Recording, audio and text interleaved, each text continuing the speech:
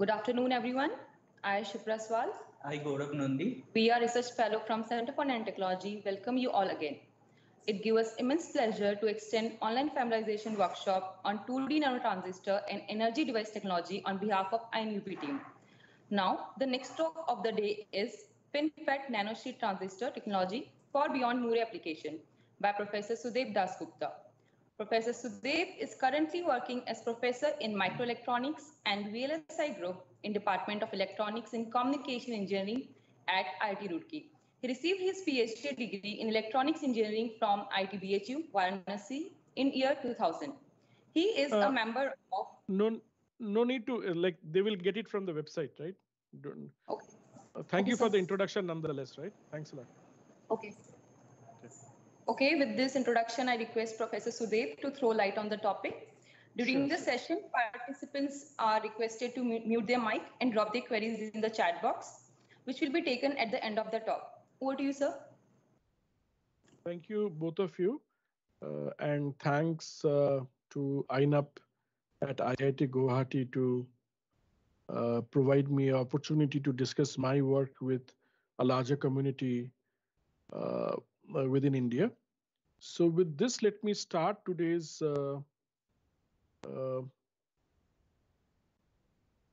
just a minute. So is this visible to all of you, the first slide? Yes, sir.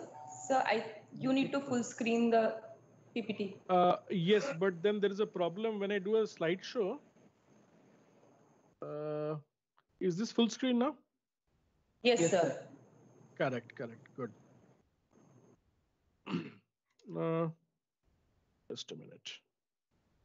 So thanks a lot once again, and welcome to this talk on FinFET nanosheet-based transistor technology for beyond Moore applications. And let me do one thing. Let me switch off my camera, and then I can move ahead. Right now, the idea here is that what we are looking into is with constant miniaturization, we need to have a variety of transistor layouts and issues which will let us move beyond the traditional Moore slow application. So that's the reason I thought of bringing this in front of you. And this is the main building which you see in the front. And this building is our James Thomson building, which was built in 1850. So we are about 175 years old institute. And this is where our director, deputy director, everybody sits. So just for information, this is the overall administrative center of the IIT. Okay, so let me come to the next slide and give you an idea about what we are supposed to do in next about 50-55 minutes, right? And what we will look into is we will give you an idea about the growth in CMOS technology in the last 2 decades specifically. Then have a look at SoC migration to FinFETs. So what we are looking into is you have these bulk MOSFETs coming into picture. And these bulk MOSFETs are now being replaced by what are known as FinFETs. And then we will look at the next evolution, and that is basically known as the nanosheet FETs, right? And then if time permits, we will be looking into the process of FinFET for IoT applications. Where does it fits into the whole nanoelectronics program which has come up in India is for all these FinFETs as well as nanosheet domain, you require all these nanoscale process to be stabilized very well to have a high yield. That's where your expertise as a fabrication engineer will come into picture. And that's where the device engineer and fabrication engineers, they can actually join hands to develop these devices.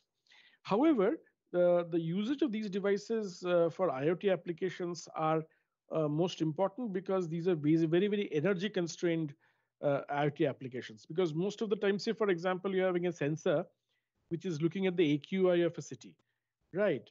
And so what you're doing, you're basically sampling the input And then either you're doing an edge computing at the edge where the sensor is, or you send the raw data to the cloud and the cloud does the computing. In either of the two methodologies, you require to have very, very large energy efficiency because you don't want to replace the battery time and again. So that's where the second half of the talk possibly will look into the matter. And then we'll summarize, of course, the overall idea. Now let's look at the growth of devices, and therefore on the left hand side you will see the number of transistors per millimeter square, which is there, and the right hand side we see the switching energy for the transistors, right? Now and the time span is from 1999 to approximately 2029. So this is typically uh, about 3 decades of growth which we see. Though you see this growth on the left hand side, and this corresponds to this part, is linear, but since it's a log scale, you could expect that it is an exponential in nature. So you can obviously understand that this exponential growth in the number of transistor per unit area is only possible because of mood. So you see approximately, if you look very carefully, this is 32, and the next node I would expect it to be 16 nanometer, but 16 nanometer didn't work very well. We stabilized at 14 nanometer channel length. 14 would have actually gone to 7, but you have an intermediate node of 10 nanometer coming into picture. 7 would have easily gone to around 3, but we have a 5 nanometer node coming in the middle. So you see, post 2015, 2013, the growth has been most of a staggered growth in the domain of devices. That you are not able to follow drastically the Moore's law over a period of time, right? And therefore, we would expect to see that there was some tendency in devices. Please understand that the Moore's law for devices and for memories, they are quite different, right? For memory, it is much more stringent. For devices, it is less stringent. Around 2023-24, which is currently we are somewhere in that region, we expect to see what is known as a gate all around nanosheet, right? And then suddenly around 27-28, we will expect to see what is known as a stacked nanosheet. So these two are upcoming technologies which I need to show to you as we move along. So FinFET is a very, very stabilized technology available with you. And the Dennard scaling law, those who are aware of, they must be knowing that this is all discussion is with Dennard scaling law, right? This is Dennard scaling which we are looking into, right? And as a result, you see that if you're doing a constant voltage or constant electric field scaling, you get this type of growth in the number of devices as you move from a low technology node to high technology node. These nodes, 180 nanometer, 130 nanometer, are referred to as legacy nodes, right? These are referred to as legacy nodes, and they are generally used for the purpose of analog mixed signal design.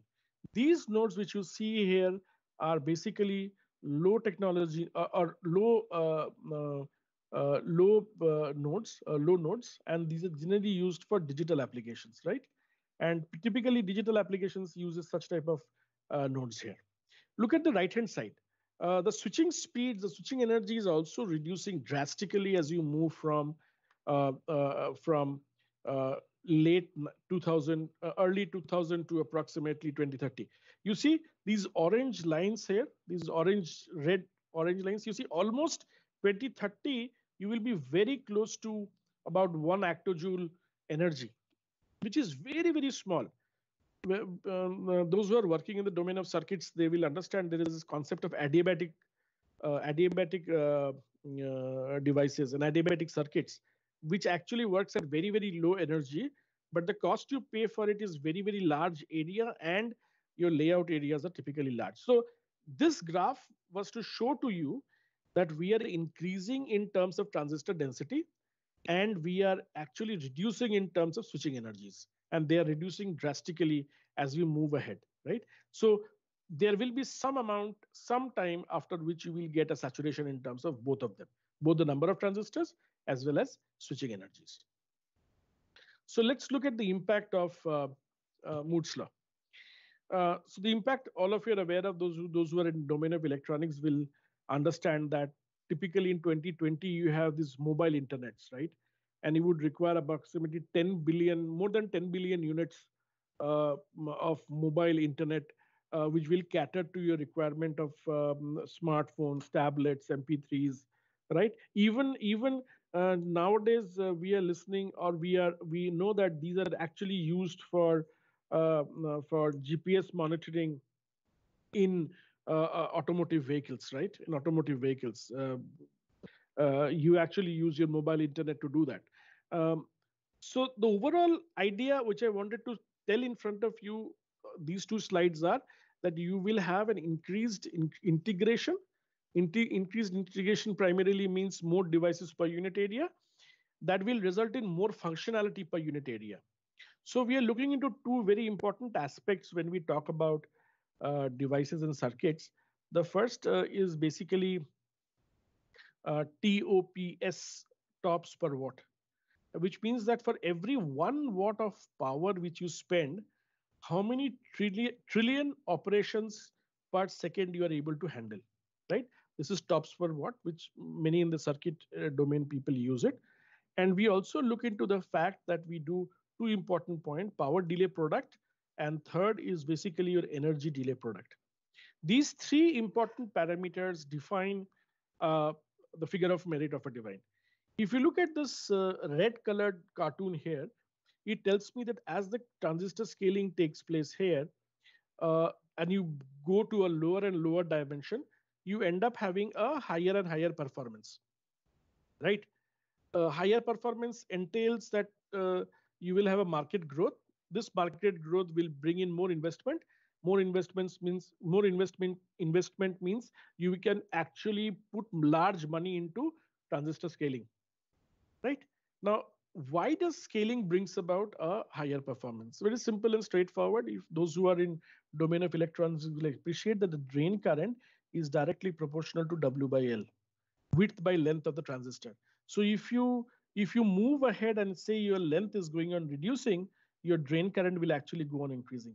Once the drain current becomes larger and larger, then for a fixed value of capacitance, if my current becomes large, then this capacitance charging and discharging process will be fast, and therefore my tau will be small, and therefore my frequency will be large. Which means that if I don't do any manipulation in the Moore's law and just follow the channel length reduction, my drain current will increase. If there is a fixed capacitance which is to be charged or discharged, with increasing drain current, I would expect to see a faster charging and discharging of the capacitor, which means my tau will reduce, which means my frequency will increase, which means I have a higher performance, right? And this will result in market growth, investment, so on and so forth. So this was just an ordinary impact of Moore's law in terms of idea. Okay, so this gives you an idea about the IoT. So the second part, like the overall part, is that can I use technology where IoT is one of the technologies which necessitates very high energy efficiency and extremely low power consumption, and reliability for long usage. So there are three issues which I will request you to look into, and these are basically your high energy efficiency is one of the requirement, right? Extremely low power consumption is the second requirement. This is the first requirement. This is the second requirement. And the third requirement is the reliability. Operate reliability for a long time, which means that without any human intervention, these sensor nodes or wireless sensor nodes, which are located at large distances or very remote distances, should operate reliability for a long time without dropping the performance estimations, right? And it has been seen that FinFETs happen to be one of the primarily a good idea for high energy efficiency. Not only that, one major advantage of FinFET was that you don't require to change your fab, right? You don't have to you don't have to do not change your fab. Your silicon fab is there, right? You have a silicon process flow. You don't have to do any change in the silicon process flow in order to insert FinFETs. And that is expected also, because if you don't do that, the fabricators won't be interested to take up, because it will be very, very cost intensive process. So what advantage of FinFET was that it gave you a very high current very high energy efficiency, and therefore I was able to integrate FinFETs in most of the IC design. And most importantly, it is very, very energy efficient, which means that it is able to do much larger tops per watt as compared to your bulk MOSFET. So this is the overall picture which you see. Now let's look at your mobile SoC migration to FinFET. Now the story was pre 2013, 2014.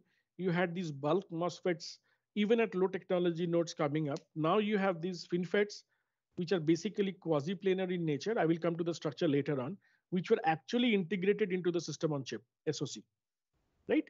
And the first example of that was an 820 Snapdragon, which was actually developed by Qualcomm Technologies, its first 14 nanometer product. And then Snapdragon 835, which was basically the first 10 nanometer product. So as you are aware that we require PPAC, which is power, performance, area, and cost. And the cost is obviously the function of the volume, right? And the idea is, please look at the first part here, this one, and then look at this part here. So most of your chips which you are designing, right, in low technology nodes, or for that matter, any user which you are putting, will have a digital block, right? We'll have a digital block, and it will be actually also have a analog block. So you have a digital block and an analog block. Digital block, as I told to you, works with this and this at 14 nanometer and 10 nanometer. Analog block still works at 180, 130, 90 nanometer, and so on and so forth, right? Because the performance of the analog blocks are much better at high technology nodes. At low technology nodes, you end up having second order effects which might destroy the analog performance, right? And therefore, the SoC was actually driven by logic and memory units, right? And you need to scale down your logic, and you need to scale up your memory, which means that for the same area, the memory integration should be much larger, and your logic integration should be much stronger, so that you are able to insert more logic within a particular domain, right? And that is what the whole idea was all about. In this figure, which you see on the right-hand side, this is basically a mobile SoC, where you have this audio part, which is primarily AMS, or analog mixed signal. You also have these GPU and modems. This modem is basically having ADCs. So you will see typically 20 to 30% will be AMS, and rest of them will be typical analog digital design in most of the SoC which we have. So the idea here is that to replace all these by possibly by a FinFET technology. Okay, so let me now come to the basics of device physics, so that you're able to appreciate why we are going to FinFET in the first place.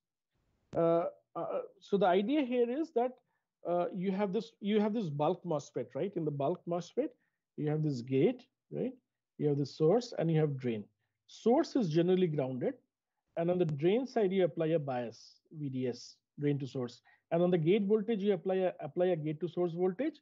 And this VGS, as you are aware, should be greater than the threshold voltage of the MOS device in order to switch on for an enhancement mode MOSFET. Now, look at the picture here on the left-hand side. It consists of COX. COX is nothing but the oxide capacitance, which is basically the capacitance between the metal gate and the silicon. So this is the metal gate, and this is the silicon which you see here, right? This is the silicon which you see here. And you have an oxide layer here.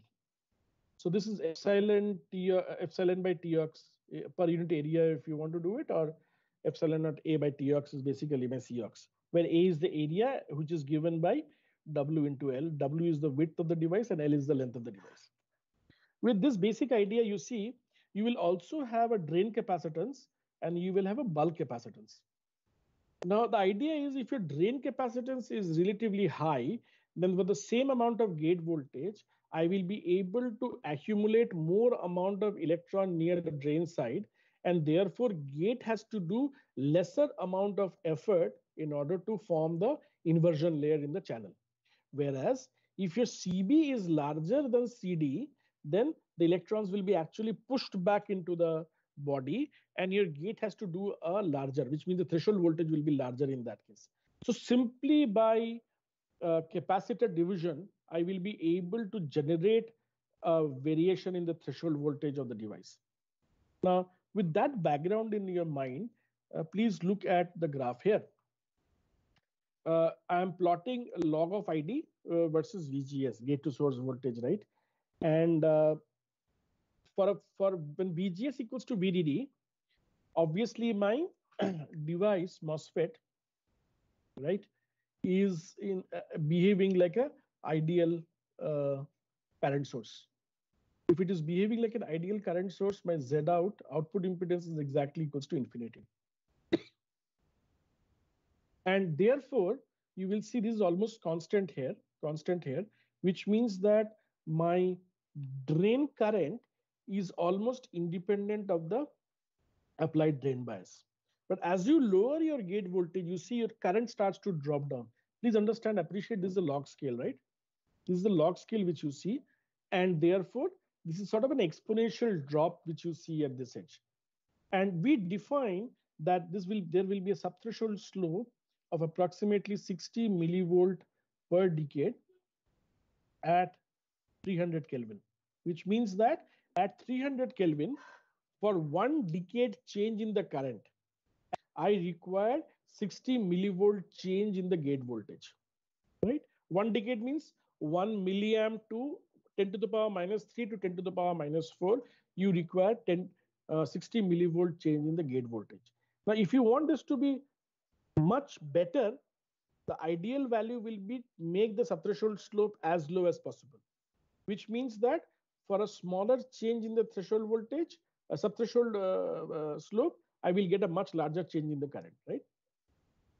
And as VGS reaches to this value, I end up having almost I off, which is very, very small value, which means that even at I off, which means that even at gate voltage equals to 0, there will be always a off current, which is very, very small in dimensions. Understand again log scale, and therefore you can appreciate that it will be relatively a small value. Just wait a minute.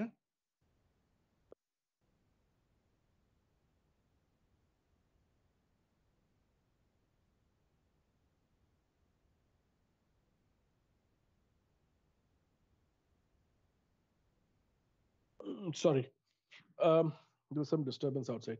Anyway, so I got this point, and as you can see, steeper this graph, better the device will be in terms of switching, right? And therefore, you will have a steeper subthreshold slope, and you will have a less Dibble effect coming into picture. So in most of the cases which we look when we try to find out the figure of merit for a bulk device, I try to find out this parameter I on by I off, right? I try to find out the on current, which is this one, divided by this current I off. If this value is very large, then either I off is very low, which means the leakage is very small, or ID sat or I on is very high, which means that my driving current is also very large. This figure of merit needs to be raised drastically for the device to work properly in a proper domain. Now, let me come to the concept of fully depleted devices. And many people use, for example, Global Foundry uses FDSOI device at their 22 nanometer technology. And the reason being that their IOFs are relatively very, very small, almost near to 0. So ion by IOF ratios are relatively very large for a fully depleted devices, right? What they do here is that, quite interestingly, that they have an undoped body here. This is almost 0 doping here. And then the bottom plate, what you do is that you have a heavily doped bottom plate, right? Under the undoped body, right? And when you have this into consideration, you have this electric fields which are terminating, which are starting from gate side. They will, rather than terminating at the undoped region, because you don't have any free charge carriers here, it will actually move towards the bottom gate, right? So there will be an electric field available with us. However, the bottom plate, since it is fully heavily doped, you will have free charge carriers as well as there will be fixed charge carriers. The termination of electric field will be taking place. This type of body where you have uh, where there is so what I'm trying to say is that there is when it is fully depleted, we don't have any charge, right? When you don't have any charge, there is no leakage, and that's the whole idea of a fully depleted body. Some of the implementations which you do in a fab are bulk, planar on bulk. We do planar on SOI. SOI is silicon on insulator, right? And then you use a 3D, which is basically a FinFET, and then 3D and SOI, which we do. I will just give you there for a small example of how a FinFET looks like. And this is the first time uh, those who are uninitiated will look into the fact that the first time where I can explain to you what FinFET is all about. Look at the left-hand side figure here. This is basically a planar device, right? Planar device means you have a source here, you have a drain here, and a channel is, if you put a gate, a channel is formed here and the current flows from source to drain. Okay? This is the current flow. Correct? This is what you have learned till now. Please understand this is a planar structure, which means that the gate is sort of embedded within the drain and source region, and because of which there will be a flow of charge carriers from source to drain and so on and so forth. Then you have this shallow trench isolation, STI. This is referred to as shallow trench isolation, right? Now this is done in order to electrically insulate one device from another. So you will have another device somewhere here. You will have another device somewhere here. So there will be an STI here, and there's already STI here. So they electrically insulate the devices. This is the bulk MOSFET. We have been knowing it for last 30, 40, 50 years and so on and so forth. Then came FinFET, which was known to us somewhere around 26 to 2006, 5 or 6, it first came into picture. Commercially, it became viable in 2010, 2012, and then it was used in Intel's chip around 2014, 2015, right? So it's a pretty mature technology, but reliability is also better and the yield is also very good. Let's look how is it different from a planar technology. The difference is that it's basically a non-planar. First of all, it's non-planar. You see, it is non-planar in nature. Why is it non-planar? It is raised, first of all. So you see the gate, which is the red colored, right? And you have the source on this side, and you have drain on the back side. And so there are three basically fins available to you. And there's a single gate, and the gate surrounds this, all the three.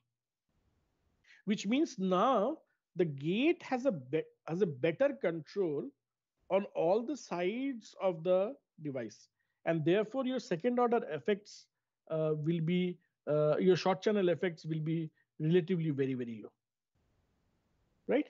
Why? Because now the gate has a much better control over the channel, right? Now this N plus drain, and we have an N plus source. So where will you apply the bias? On the drain side. Source is generally grounded. If you apply a positive bias, and if you apply a positive gate voltage more than the threshold voltage of the device, then an inversion layer will be formed just below the gate. And once you apply a drain bias, a current will flow. However, please understand, this is quasi-planar, right? Or it is slightly above the plane. And it's a three-dimensional effect which you see here. Now, this has got an advantage also. It has got a disadvantage also. What is the advantage? Advantage is since the gate has now control over all the over the channel fully, your second order, as I told you, will be low. So there will be very low threshold voltage roll off, very low Dibble effect. There will be almost no GIDL effects, and so on and so forth. But the current will also be very high because you're using three. So you see, why is it known as a FinFET? Because if you look at this diagram here, this is the red colored is your gate, right? And these are almost like fins of the fish. This, and that's the reason it is known as a FinFET. So it was actually done by a Japanese scientist. Initially, I'm forgetting his name, and then it was actually popularized by Professor Cheng-Ming Hu from UC Berkeley, who gave this name as FinFET. He and the Japanese scientist who gave this name, and they were able to give this concept of this FinFET, which is basically non-quasi-planar. So the current also increases. But the cost you pay for it is, since these are raised structures, you see, you will have a problem here. Since these are raised, what happens is the gate starts to talk. The gate starts to talk with the channel here, and this also this side. So there is a capacitance. So between this and this, there will be a capacitance. Between this and this, you will have a capacitance. Between this and this, you will have a capacitance, and so on and so on. So there are multiple parasitic capacitances which will come up, and therefore they will actually tend to reduce the frequency of operation of this FinFET. And that's the major problem of a FinFET being a non-planar device. Okay, so I have a P-well structure and of course an STI. The same goes for the lower curve here. And this is basically your P-type MOSFET. And you have this PMOS in form of FinFETs available to you. Okay, how do you actually design? This is slightly a basic idea of designing with FinFETs.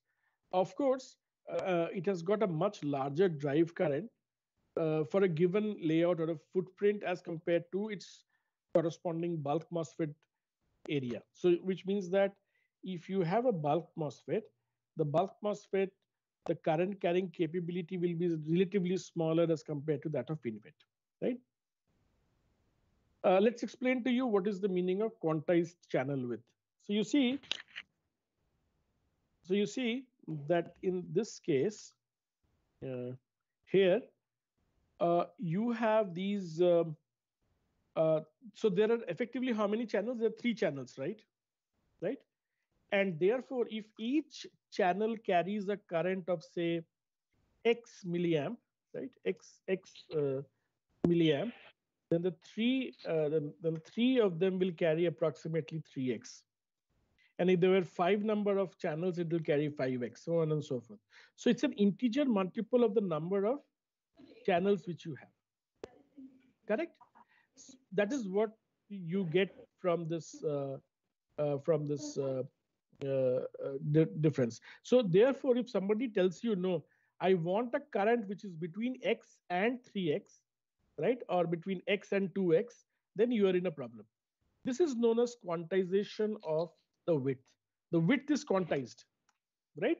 And you can have either, therefore, so if you have 1 milliampere current, it will be 3 milliampere, it will be 5 milliampere. You can't have a 3.5 or 3.75 milliamp current available to you. This is your, what is known as the quantized channel width. This is first thing. The second thing is, how do you define, maybe I do have a slide here. I do have a, yes. So you see, the effective width of a FinFET as compared to a bulk MOSFET is actually equals to 2H fin plus W fin. I will explain to you what does it mean, right? I'll explain to you what does it mean, and maybe I'll give you an idea about what. So let's suppose I have a FinFET. Let's see. What I will do is I will just try to magnify this part and show it to you, and then explain to you what I have been discussing now.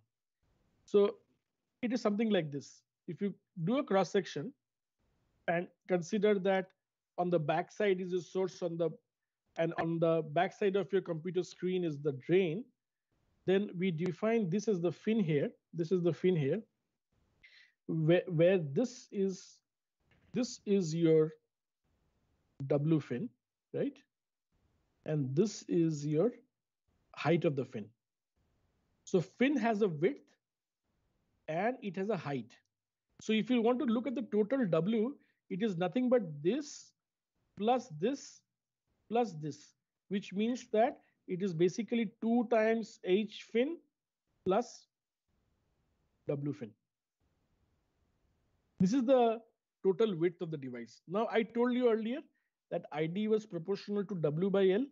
Now, what you have done incidentally is, by L is going on reducing because of Moore's law, But W is also increasing in this case as compared to a bulk MOSFET. And the reason is by simply making this H fin larger and larger, which means that if the height of the fin is larger, then I automatically get this value to be large, and therefore my current to be large, right? And that's the reason we say that effective current, right, is much larger in case of a FinFET as compared to a bulk MOSFET. Now, the problem with quantized channel widths are that you can only have currents in certain steps, right? And therefore it becomes a problem for designing logic and memory. However, for analog, you don't have to worry too much about it, because you're looking into, in analog, you're looking basically into transconductance, which is nothing but del ID del VGS, right? Rate of change of drain current with respect to gate voltage, right? That is your GM. Higher the value, better will be your voltage gain in an analog design, because this is equals to GM times R out. R out is the output impedance. So if you want your GM to be very, very high, right, you can actually make the current to be very sensitive to variations in the value of the gate voltage. And that is possible in FinFET because in the FinFET, the gate is surrounding the channel from all possible directions. Okay? Further, it has got less dibble. FinFET has got less dibble, and it has got a better output impedance, and therefore approximately 3 times the intrinsic gain. And therefore, FinFETs have found actually a very good use in bulk in analog and mixed signal applications as well. Further, there is no body effect for FinFETs. But one problem which I already discussed with you earlier, that it has a problem of a higher resistance. And the reason is that since it's a 3-dimensional effect, effectively, if you look at the source contact, the drain contact here, there will be a resistance which will be here, and this will go up to the gate side, right? This is known as the spreading resistance. Higher the value, lower will be the, higher the value, higher will be the value of tau, because tau, if you remember from your basic network theory course, is equals to R into C. So if your R is relatively large, then R into C is also large, tau is also very large. Tau large means you can't operate at very high frequency, or FT and FV max will be relatively small. That is the disadvantage when you have these FinFETs coming into picture. This is one thing. The second thing is that there is a mismatch in your process in case of FinFETs, because these are very, very small dimension devices, and I would expect to see a very large change in its output characteristics by small change in the FinFET process technology. And there are mismatches already available in current FinFET technology, which does not allow it to robust manner when we put it into digital applications. Okay, so this is the FinFET which I was talking about. We had developed this in our lab. When I say developed, I don't mean to say we have fabricated it. It is beyond, in India, you cannot do it. In TSMC and IMEC Belgium and GF, possibly you will be able to do this tri-gate FinFET design. What you see here, this one, is your silicon, which is basically, let us suppose this is a source, right? And this orange one is your oxide layer, and the gate is basically the red one. Now, if I simply make this oxide thickness large, then the gate loses control over the top of the channel. There will be obviously channel at this side and at the back side, but the gate will lose control over the top of the channel, and therefore a gate all around device converts into a double gate MOSFET, right? Double gate, why? Because this is one gate and the back side is another gate, right? To explain to you, we see that this is a typical structure which people simulate for most practical purposes, where you have the source contacts, where you have these drain contacts, right? And you have this height of the fin. This is the height of the fin which you see, right?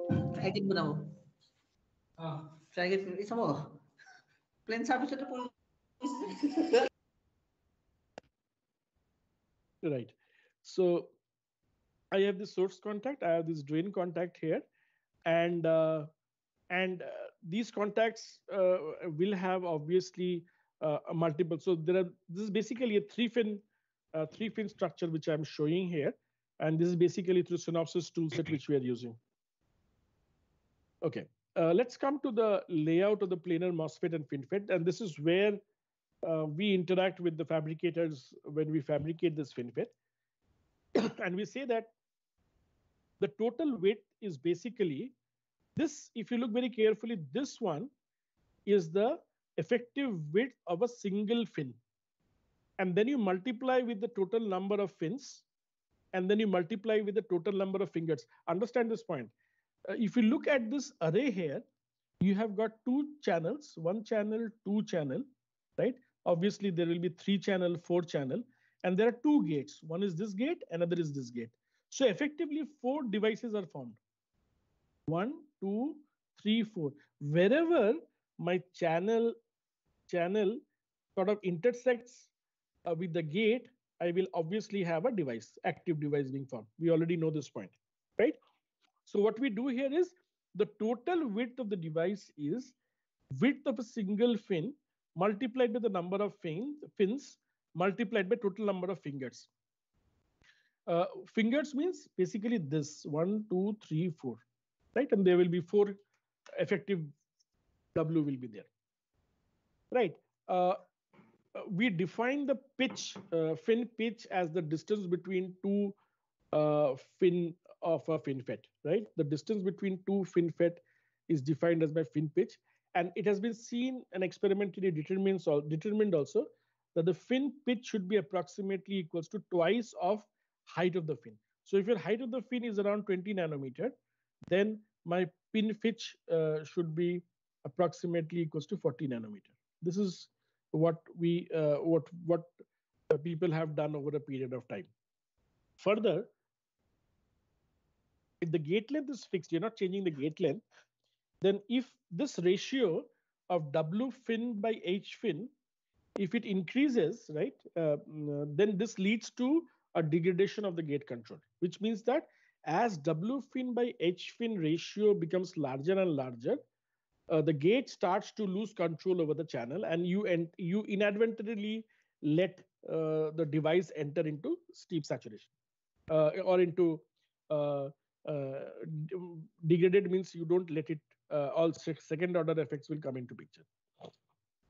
Let's look at the layout of a FinFET. This top one is basically the layout of my FinFET, and the bottom one is the layout of my MOSFET. As you can see in the top one, we have these drain and source available, and there are these channels being formed, and there is a single gate here. Similarly, channel here, and there's a single gate here, right? So we have two gates, and there are about 12 channels in this case, right? And therefore, if you know the current approximately for each one of the channels, you can just multiply this by 12 to get the overall gate. Though it is not that simple, but on a rough back of the envelope, you will get such type of design. This is a work which we did at our labs, and we saw that when you draw a FinFET, you always have these resistances occurring for you. And these are known as horizontal resistances and vertical resistances, right? And this is your source drain. This is your spacer width, which you see, the distance between the source drain and the fin, right? And the difference between the two fins, which is this one, is defined as by S fin, or the distance between the two fins is defined as H fin. H fin is the height of the fin, which you see, right? And W fin is this width of the fin. What we saw was that as the number of fin increases, suddenly for two numbers of fins, the gate resistance fell down drastically. And then as the number of fins increased, there was an increase in the gate resistance, right?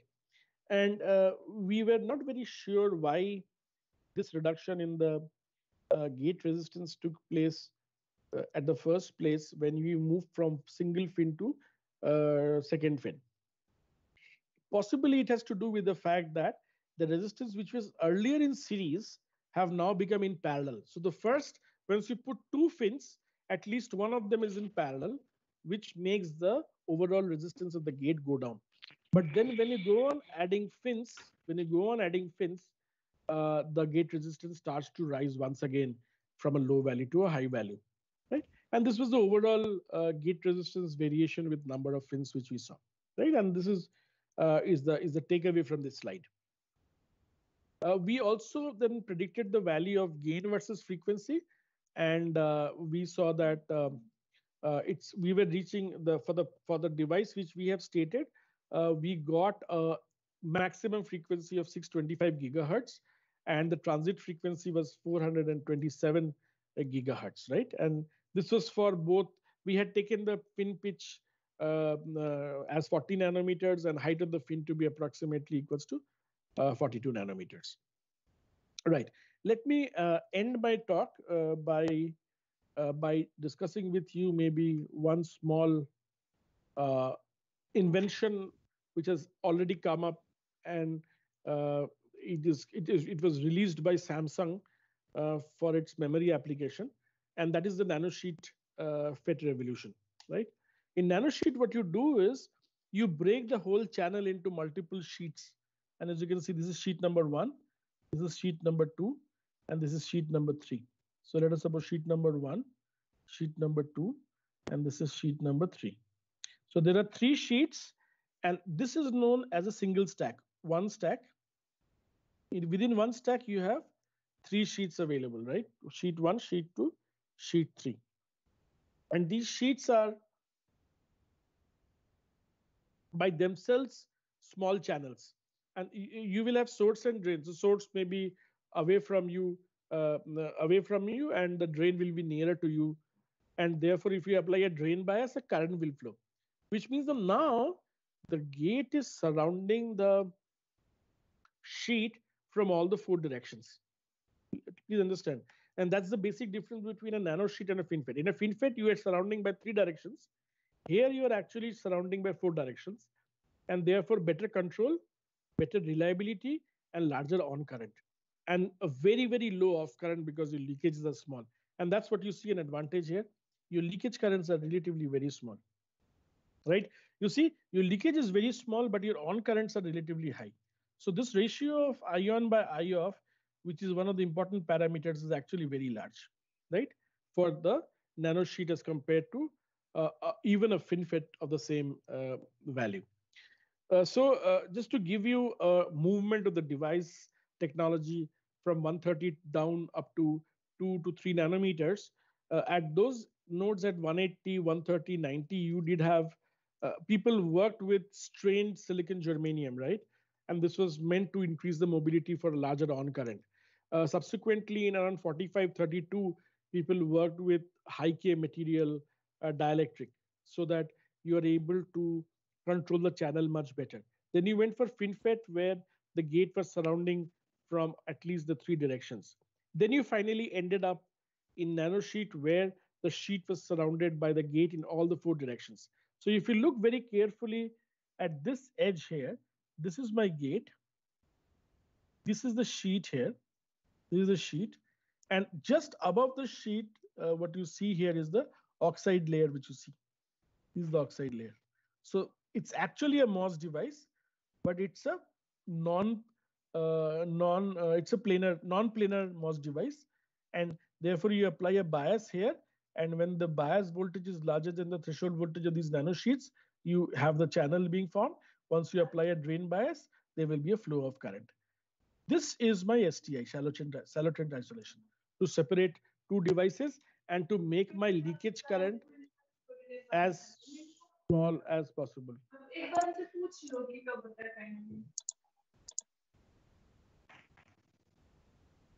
Okay. So I will just show you one slide before I stop. And this is what we have done at our research group. And this was done by where you calibrate with TCAD for a particular nanosheet structure. And the calibration was very good for a channel length of approximately 12 nanometer. And we got a much lower value of, much better value of output in this case as compared to the overall system. Similarly, we saw that also that once we were able to and this is what an optimization we do in nanosheet is, in the spacer we introduced high K dielectric, right, and that helps to improve the current, right. And as you can see, when my spacer length high K dielectric is fully around the spacer, your current is slightly larger as compared to the black one when you don't have any high K dielectric available. Your transconductance is much lower, which means that for analog application, it's better idea to have the whole of the spacer length devoted for high K material, right? Similarly, if you look at the right hand side, I can see current versus gate voltage. And here also with high LHK, I get a much higher current as compared to that of LHK. LHK is equals to 0. Uh, I will just stop here maybe, and then I'll not go into further details of it. I will stop here at this stage, and uh, we will, I'll just show you some important properties of nanosheets which we have found out, that if you have 3 stacked layer, then the peak value of GM and ID is obtained at approximately LHK equals to half, which means that if half of the spacer length is filled up with high K dielectric, I will have the best value of GM by ID. And but when you fill up the whole of the spacer with high K dielectric, which is HFO2, then the variations are very, very minimal, right? And with this, let me stop my presentation, and let me recapitulate what we did. So I talked to you about Moore's law and the implications of Moore's law in device as well as in switching energy. Then we discussed with you about the MOSFETs, bulk MOSFET technology, and how the capacitance are there. And then we went to a quasi-planar device, which is FinFET, which basically gives you an idea about how the quasi-planar structure adds capacitance and therefore bad for very high frequency. And therefore, the more the motivation is that using FinFET or nanosheets, can you design a high frequency circuit, right? And that's the reason we went into nanosheets. And in the nanosheet, we'd explain to you that what are the optimized value of your dielectric spacer so that the best results can be obtained in terms of GM by ID, right? So with this, let me stop. And if you want to have any questions, please let me know. I will be happy to answer those questions. Thank you, sir. Now we'll be reading questions on behalf of participants. So the first question is by Neha Kapila. What particular material is used as nanosheet? So we still use silicon. That's very straightforward and simple. We still use silicon for nanosheet, but there are advantages of using 2D material also. So you do have now interventions from WS2, like tungsten sulfide, molybdenum sulfide. Using that technology also, people are trying to develop these nanosheets. But please understand, 2D materials are still a long way to go in terms of having reliability and stability. Therefore, as of today, we still talk with silicon only. So silicon is the mainstay. Second question is from Professor Sumit Saha. What are the current challenges in nanosheet FETs that need further attention? Can we use 2D material as channel in nanosheet FETs in silicon process? Yes, Professor Saha, actually, I just now answered the previous question with the same background, that there are a group of people who are trying to replace silicon by 2D materials. But the problem with 2D materials is currently its yield and its reliability in terms of process variations. So that's the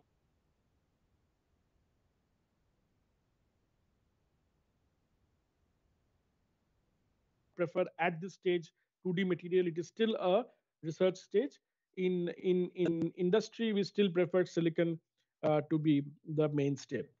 As far as other challenges are concerned, one major challenge is actually stabilization of the stack, right? Which means that you cannot go beyond a certain number of stacks, and within the stack, you cannot go beyond a certain number of sheets.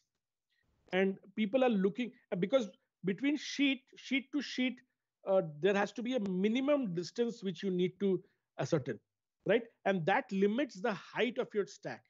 and that limits the overall current. So these are the few technologically challenges which you people face, apart from growing a very well-defined sheet with proper cornering of the sheet. That's a major issue. This question is where we can do this sort of research in India. Experimentally. Research in India. Yes, sir. Experimentally, this sort of research where we can do. Yes, you mean to say fab, right? Fabrication. Yes, yes, sir. Right. So we don't have any facility in India, very frankly. We did have one in semiconductor SCL in Chandigarh, but that's a legacy node of 180 nanometer. Right. It is still good for many of the issues. We can still work with 180 nanometer for student purposes and everything else, but we cannot do in India. Unfortunately, at this stage, we cannot do it. But with this nanoelectronics user program, as well as India semiconductor mission coming up, in all probability, we will get some idea. But surely we will not be having nano sheets being developed in India. You still have a long way to go. We still have a long way to go. But if you want to work, you can work in IMEC Belgium. IMEC Belgium does have a nanosheet fabrication process. I'm not very sure TSMC also has a nanosheet fabrication process.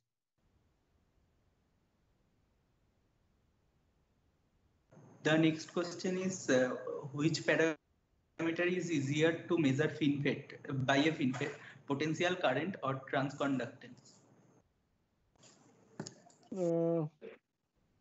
I don't know. I couldn't get. Can you repeat the question? Yes, sir. So which parameter is easier to measure by a FinFET, potential, current, or transconductance? Current. Current is the most easiest to measure. You apply a drain bias, put a simple ammeter in the top, and you can actually measure the current. Transconductance is basically del ID del VG. So you require to have a network analyzer machine in order to generate GM. So ID is the most easiest one to do. What are the good open source SPICE simulators for the FinFET? Open source. We do have T-SPICE, right? T-SPICE many people use, but I'm not very sure whether FinFET's process PDKs can be inserted. Like you require to have these PDKs, right? I don't know how many of you are aware of, but you require to have these process design kits for FinFETs available to you. So if you're working today with a 32 nanometer or even a 10 nanometer FinFET, its PDK should be available. So, and therefore you have to enter an MOU with any of the global foundries or Samsung in order to get those PDK, and you can use it for non-commercial purposes. Another good way of doing it is please go ahead and do a Verilog A modulation. So try to formulate a device modeling through TCAD, Synopsys Silvaco, then go for a Verilog A through MATLAB, and then you can go for circuit simulation in Cadence platform.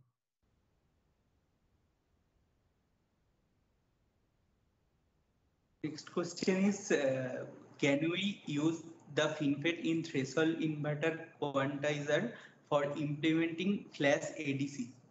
You can anywhere where there is a requirement of FET, you can use FinFET there as well. The only problem with the quantizer will be, to the best of my knowledge, that's not my expert domain. The problem there will be because FinFET is a quasi-planar in structure. It will have a much larger capacitance effect, and therefore the capacitance will also vary with process technology change. So I am not very sure whether it will be a good idea to actually use FinFET. In ADC, we still use bulk MOSFETs. They work very fine with ADC. So I don't see an added advantage of just using a FinFET for ADC purposes. Thank you very much, sir. Thank you, sir. Sir, I have a question. Sir, excuse me, sir. I have a question. Please go ahead. Yes, please. Sir, in your slide 18, you have given some design parameters for your design. Sir, what is the STA you have used in that? Okay. What STI have I used? Yes, sir. What is the Right. the No, spacing? no. How much? Right. No. So for this case, for this particular project, we were not using multiple FinFETs. We were using a single FinFET, right? So we were assuming that you have a standalone FinFET and you don't have any other FinFET in the nearby, and there. Okay, sir. Thank you. Okay. Okay.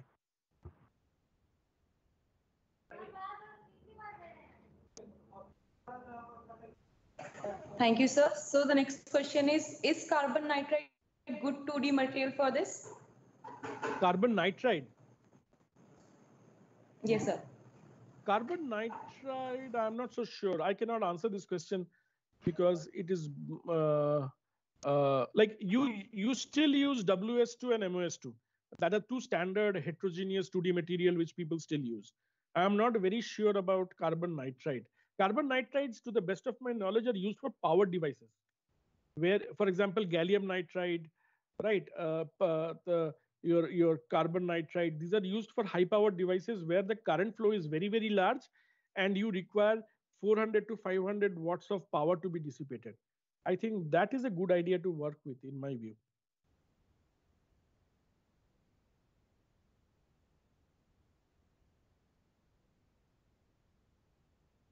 Sir, thank you, sir. So last question is from where we get PDK for cadence virtuoso. Okay.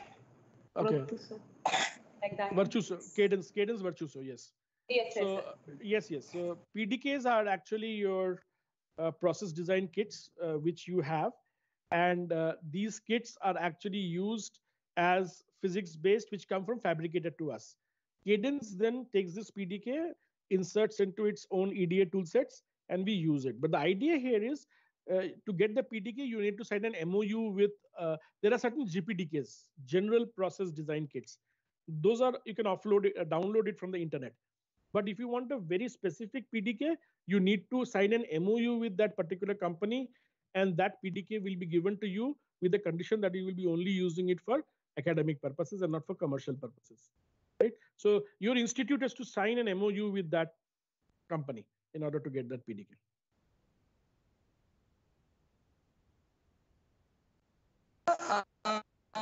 There are business questions only, and thank you.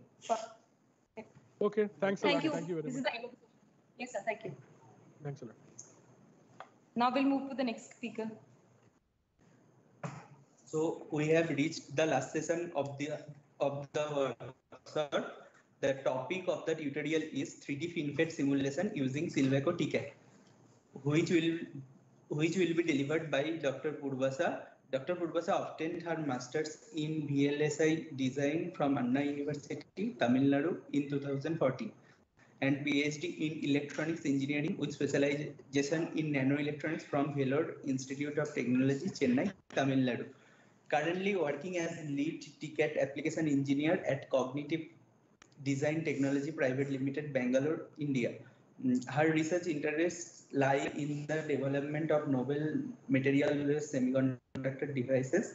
She has a vast experience in nanoscale transistor, micro, and nano electronics. Silvaco TCAD software develops a new semiconductor process and devices that dramatically reduce cost and time to market. Silvaco device simulator can execute physics-based device simulations to predict and understand the device performances. In this session, we look at how some of the features of this suite improve the efficiency of the design flow of 3D FinFET devices. With this brief introduction, I would kindly request Dr. Purvasa to throw light on the topic. Ma'am, please share your slides. Yeah, very good evening to you all, and thank you so much for the wonderful introduction. I hope I'm audible.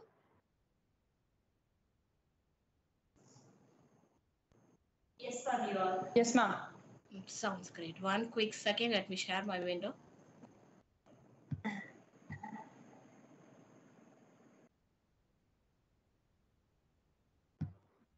Okay, so how about my window? Is it visible? Yes, Purusha. Okay. Thank you. It is visible. Please make it full screen. Yeah, I'll make it full screen. Thank you. Yeah. Welcome back, everyone. So I think this is the third day we are discussing about Silvaco tools, and in today's session, we'll be discussing about 3D FinFET simulation using Silvaco TCAD. Myself, Dr. Puvasha Shannadan, lead TCAD application engineer from Cognitive Design Technology Private Limited, Bangalore, in association with Silvaco. So without any delay, let us start with the session. So outline, so we'll have a quick introduction. I guess like a few would have definitely undergone the past 2 days overview as well as plasmonic solar cell demo as well. And maybe few would be joining today, so just for them. And then we'll be discussing about the TCAD design flow and followed with a quick introduction with the Victory suite, followed with the FinFET applications. And then we'll discuss about the FinFET simulation. We'll go for a live demo. And finally, we'll conclude with a summary. Okay. So as an introduction, so it's quite known, Silvaco TCAD has been used Tier 1 power device manufacturers and designers for decades. So under Victory suite, we have Victory Process, Victory Mesh, and Victory Device, which are going to be a set of tools that provide the functionality and flexibility which meet the needs of the designers. So here in this case, the changes in process can be like easily understood, and which helps us in maximizing the device performance and increasing the manufacturing yield. Of course, we take into consideration about the minimizing of the engineering cycles and cycle time. And then we have Victory Mesh, which provides the users with a power functionality to mesh and redefine, that is refine the existing structure of either a 2D or a 3D TCAD structures. And another good feature of Victory Mesh is about a solid modeling capabilities, which we'll be discussing a little later. And then we have Victory Device is a complete device simulator, which can execute the physics-based device simulations in order to predict and understand device performance. Okay, with this quick introduction, let us jump to the TCAD design flow. So this is how the flow is going to be. So initially, a user come up with a layout design, and it's not mandatory. Of course, it's not mandatory, but in case if a user is having a layout design and they want to incorporate into the process simulator and undergo various process steps. So process step is something similar like what you carry out in your experimental fab labs. So here, because TCAD is a tool which is going to mimic all of fabrication steps. So from that perspective, a user will incorporate the layout into the process simulator, where he or she will be having the flexibility of undergoing various process steps, maybe an implantation, diffusion, deposition, so many oxidation, so many process steps. Once after that, the structure is being designed, the next step immediately, it will be about the characterization of the tool, that is the device what we have generated. So from Victory Process, either we can jump to the device simulator, that is Victory Device, where we can characterize our device by just properly fitting the perfect physics models, giving the proper contact, and then providing with the, that is ramping the biasing conditions, all these and all. So everything will be taken care under device simulation. And another parameter that I would like to, a tool that I would like to specify here is from the Victory Process, you can take the output and feed it as an input to a 3D RC extraction, which is going to be the tool called Clever, which is available with Silvaco. So, but in today's session, we will be discussing about this flow, that is layout to Victory Process and Victory Process to Victory Device. So this is what we are going to understand with a quick small demo. Okay. So Victory TCAD suite. So I think I have no doubt like everyone, at least by this time, after undertaking the past 2 days sessions of Silvaco, to some extent you would have got a knowledge about what is Victory Process, what it will be doing it. And this is for the participants who have joined for the day. Okay. TCAD process simulation is going to be crucial to develop a new technology. as well as to maintain an existing semiconductor processes. So virtualizing the manufacturing process would allow the organization in order to maintain like a digital twin of their semiconductor process. So changes in process can be, as I mentioned earlier, it can be well understood. It can increase the device performance. So as mentioned earlier, Victory process is a general purpose process simulator tool. One good advantage about Victory processes, if a user would also like to analyze the stress and strain in their device. Yes? Any question? Shall I continue? Please. Okay, fine. Sorry for the inconvenience. Okay, so while you consider Victory process, it apart from performing all the process simulation steps, the Silvaco Victory process tool will allow the user to analyze the stress in the device, which along with the stress and strain effect which they have applied to the device, they can easily integrate to the device simulator and see the impact of the stress and the strain analysis in their device what they have analyzed. Okay, so this is just a quick overview of what is Victory process. So this you could see I have just given you a rough idea to give you a quick snapshot on what are the possibilities it can perform. So from this perspective, like this just showing you a Monte Carlo ion implantation, and that is with a highly non-planar geometry structure. And then here you could see about the distribution, boron distribution, after that is undergoing analytical implant and Fermi diffusion.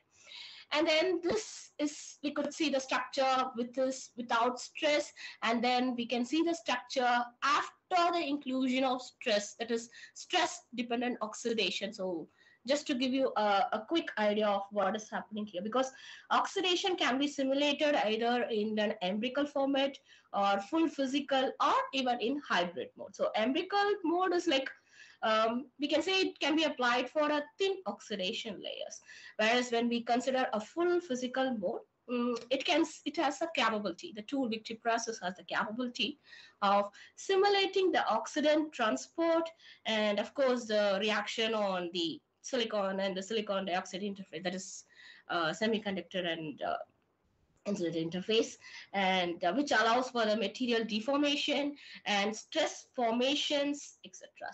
Automatic switching will be there. So that's a good feature about Victory process. So automatic switching between the empirical and the full physical mode will be depending on the oxide thickness here. Okay, so the next is we have, I mean, like I've given you a quick example on the etching also, like fast geometrical etching models for structure prototyping is supported by VP, that is Victory process of Silvaco. And of course, it also allows for the physical ideal wet etching, where we consider with the isotropic and anisotropic etching characteristics. So many are there, that is it can undergo for like the physical etching of a complex multi-material structure with a selectivity is also possible by means of using Victory process of Silvaco 2. Okay, so what we will do now, so these I told like an implantation, I've given you just a quick snapshot of all these oxidation, etching, deposition and all. Now we'll try to relate with our code, what we are going to discuss, that is in the demo. I guess everyone would have received the code, the FinFET code. So you can just open it in your deck build, okay, and make sure the dot input, that is dot in file, is the input deck code. And I think I have provided you with a dot lay, I mean another one file, which is the layout file. So if you remember, I would have told from the layout we can incorporate to the VP, that is Victory process, where then we can perform various processing steps to finally obtain the FinFET structure, right? So that's procedure is what we are going to see. Okay. Without any delay, we will just correlate with what we have seen in the slide and what is happening in the code. Okay, so to run or to start the Victory process, it's a framework, right? So we start with Go Victory process, and then we'll be starting with the initial. Okay, so initial, what does it initial will do? Okay, so we are going to, that is initial, we need to perform with respect to the material we need to provide. And in our case, we already have a layout which we have designed. For example, if you take Silvaco, we would have definitely designed it by means of using the mask views. So I'll come to that. I'll open and show you what is this layout file, how to view this, what is there inside that layout file. I'll definitely show you. So what is happening here means we are calling that layout file, and then we are defining with respect to the that is depth and gas height. Okay, now comes a question. Okay, what are all the inputs that has been supported by VP? Means one is about the deck input, that is the description of the process flow. That's this all these code we have, right? That's what we call it as deck input or input deck. So which should consist of all the processing conditions, and it should be consisting of the specific model parameters and the flow of the specific model. So may not worry, we'll be discussing one by one what is there in the code step by step. Then optional, I told it's not mandatory, right? So input deck is mandatory, whereas the one which is optional is the layout. So if a user has a predefined or pre-created layout, they can just obviously include it in VP directly, or from the scratch they can perform the fabrications or the process steps in VP directly. And now what are the extensions that is supported by VP with respect to layout? Means Victory process supports with .lay, that is .layout feature. Another one extension is .gds. So in either format, you can directly incorporate. So there's no need of any conversion, all these and all. You can directly incorporate either .lay or .gds file into the VP. Okay, so this is all about the input for the Victory process. And of course, along with that, we have open model files, then open material database, because that is nothing but it consists of the collection of material properties and modeling parameters for all the materials that is available as a default in Silvaco library. Okay, so this is just a quick understand about. We'll discuss about the output later. So first we'll go step by step. Okay, great. So as I mentioned, to start a simulation, we need a structure, right?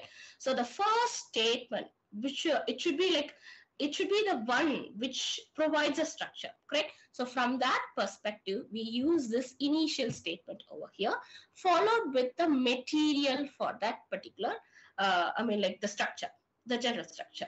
Okay, so because it creates a planar structure, right?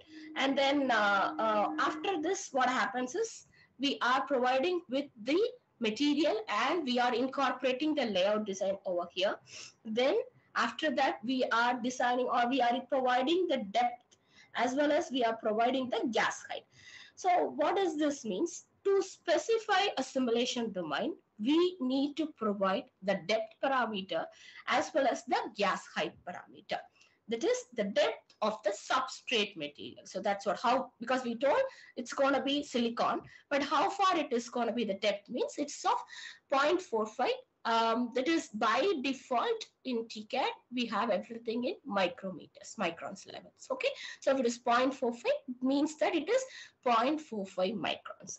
Okay, then after defining the depth of the substrate material, the next parameter that we need to define is about the height of the gas above the substrate. So that can be performed or defined by means of using gas height over here.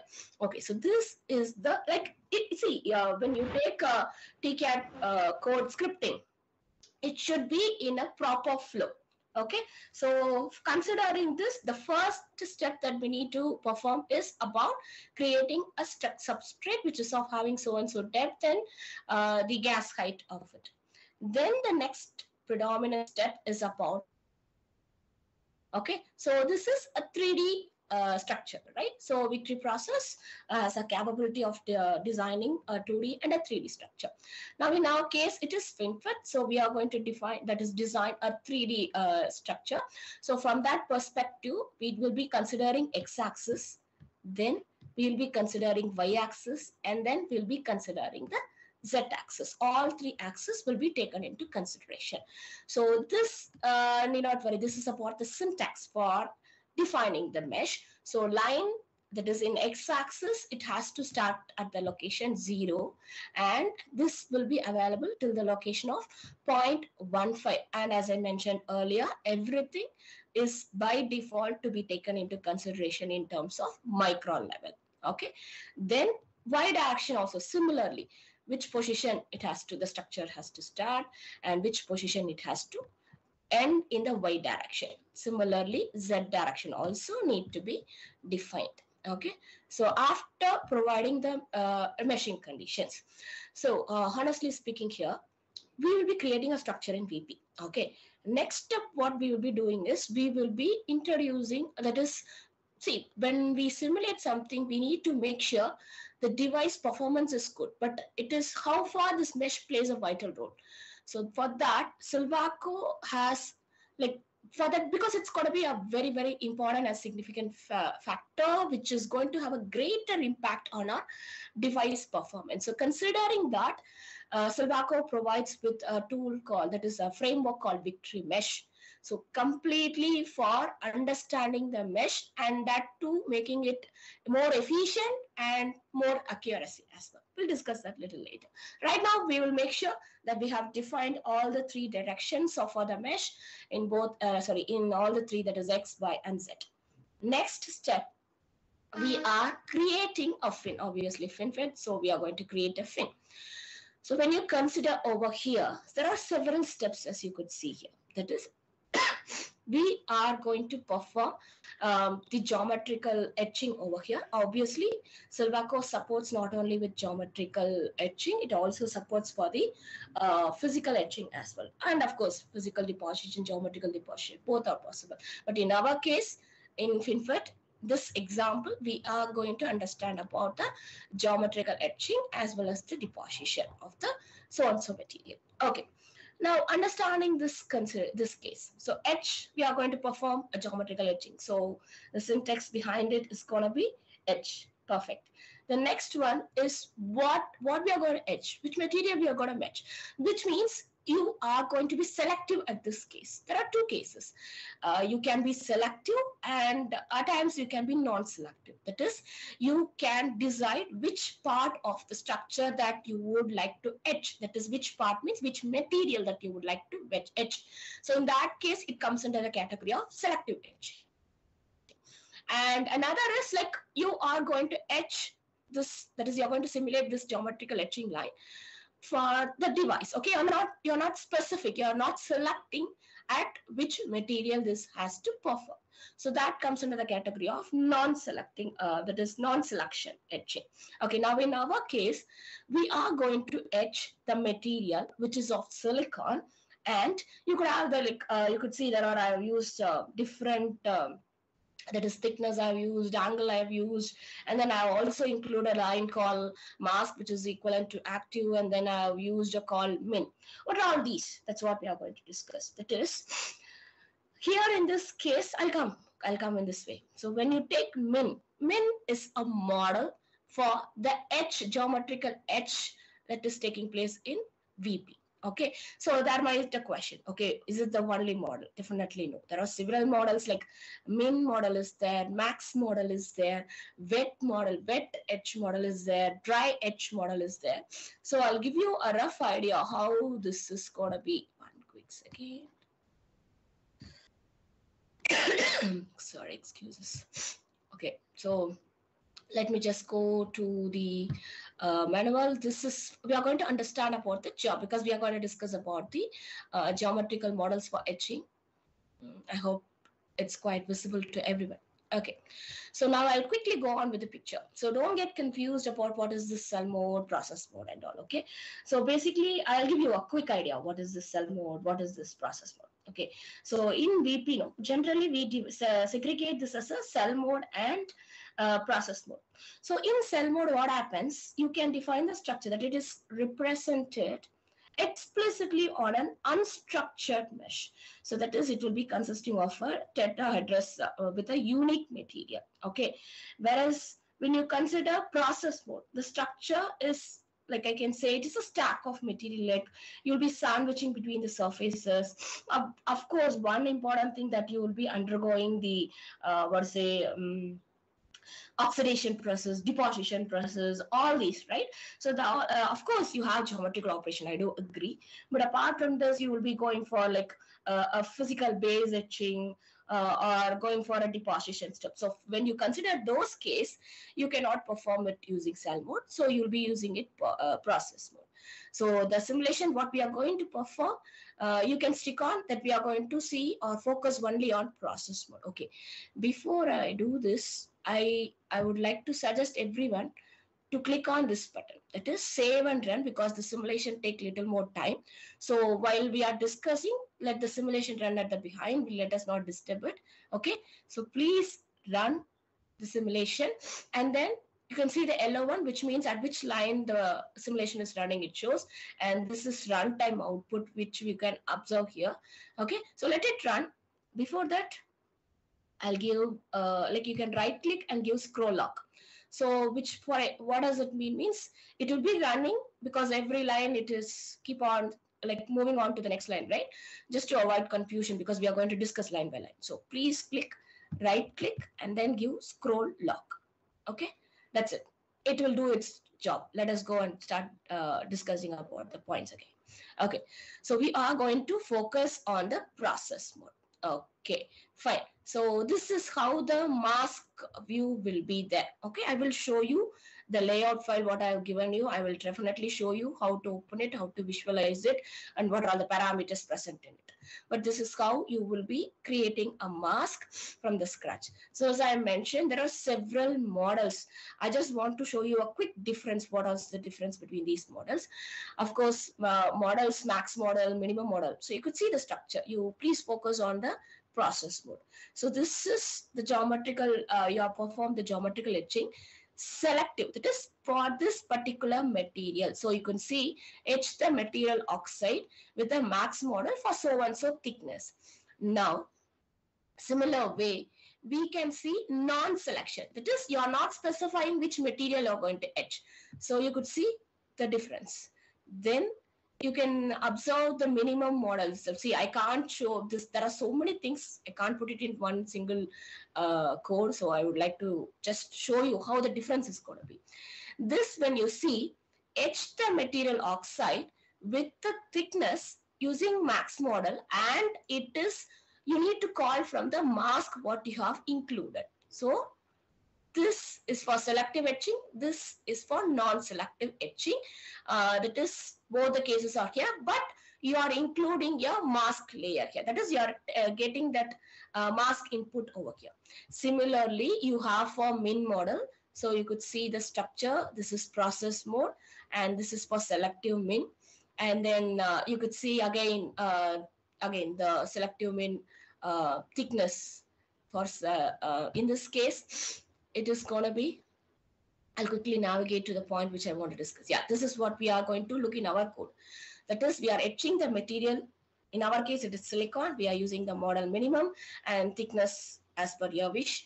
And we are updating it from the mask which we have given as an input, or we have incorporated into the VP. Coming back here. So this is what I was mentioning. So etch material silicon, okay, and then you have the mask. That is, from the mask you are activating, that is using this active, and then you are taking this minimum model and thickness, to what thickness you need it over here, and which angle it should be applicable. So that's the reason you are specifying the angle also over here. Okay, so please don't get confused with this. Okay, that is user has the flexibility to adjust the angle of the sidewall. Okay, so basically when you take by default the sidewall is perfectly vertical, correct? So that is, I can say it is 90 degrees. So but if you would like to adjust and see how the impact is going to be, you can include the angle parameter over here. That's it.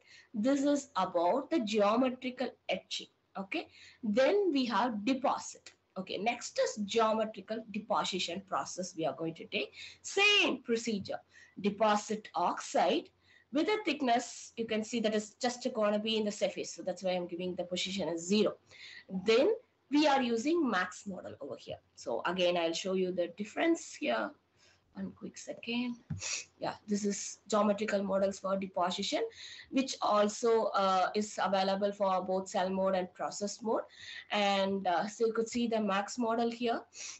This is deposit material oxide, and this is for process mode. And let me show along with the mask layer input. Yeah, this is the mask, and you could see here. So when you include the mask, what happened to it from the selective perspective? Okay. Then again, similar case, it has min model. And of course, for etching, you have wet etching, dry etching also.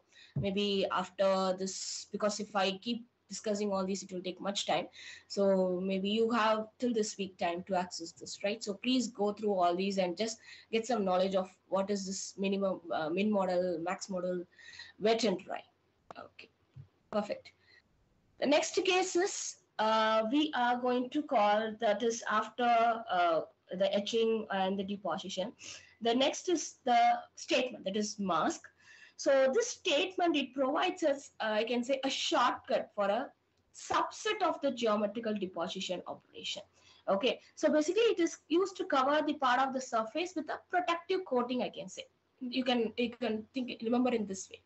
Okay, and then so the simplest form for it is going to be mask the statement, followed with what part in the layout what we have designed that you need to include it over here. That is the mask name over here. Okay, then we will be having the excuses. Again, we have the deposit where we are going to deposit the material silicon, which is having a thickness of 0.05 microns, and we are using the min model here. Once after the session, you have the access, as I mentioned, till this week. So please try to run line by line and see the observe it in your structure, because if I run line by line today, I don't think so we will be able to complete within the given span time. So please try to run line by line so you will understand what is happening to your structure, how this etching is taking place, how this deposition is taking place, what happened when you include the mask layer with your etching or with your deposition. Okay, so please try to run line by line and visualize it in your Tonyplot. Tonyplot is an interactive tool to visualize your structure, and that is Tonyplot 3D to visualize your 3D structure, and we have Tonyplot to visualize your 2D structure as well as your plot. Okay, so please try to run line by line and you'll get idea what I'm talking about. Okay, so the next is it's about the strip command. What is the strip command means? Again, it is going to be a shortcut for selective etching of an exposed material. It is from the top of the structure. Okay, so basically it is used for, I can say, for removing the protective layer of mask, which is deposited with the mask statement, what we have done earlier, right? Okay, so that's about the strip.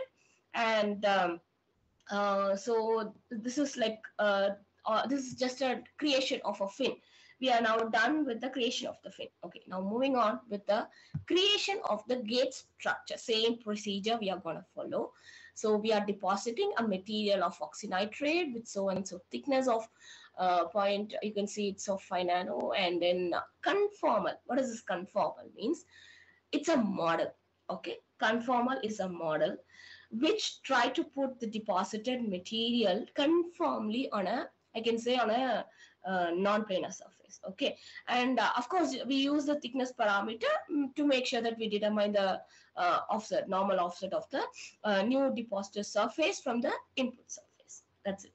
Okay, obviously the value, if you are defining thickness, make sure it is greater than 0 here. Then we go for depositing HFO2 with thickness, and we are using the conformal model here. If you want to know more about the model, you can always check it in the, like the manual. You can go through it. Detailed information will be there, and need not worry, for all the models what we are using, we make sure that we provide you with all physics equations properly. Okay, so you can have a cross check. Then we are going for depositing a polysilicon, and we are using a max model over here. Then again, we are going for etching, that is we have deposited, right? So we are going to etch some part of the polysilicon, and it is defined as poly in the mask layout, and for to it we are going to etch with 0.1 thickness, and we are using max model here. Then we have the electrode defined in the mask as electro. Okay, and this is going to be taking the material of polysilicon. That's about the creation of a gate structure.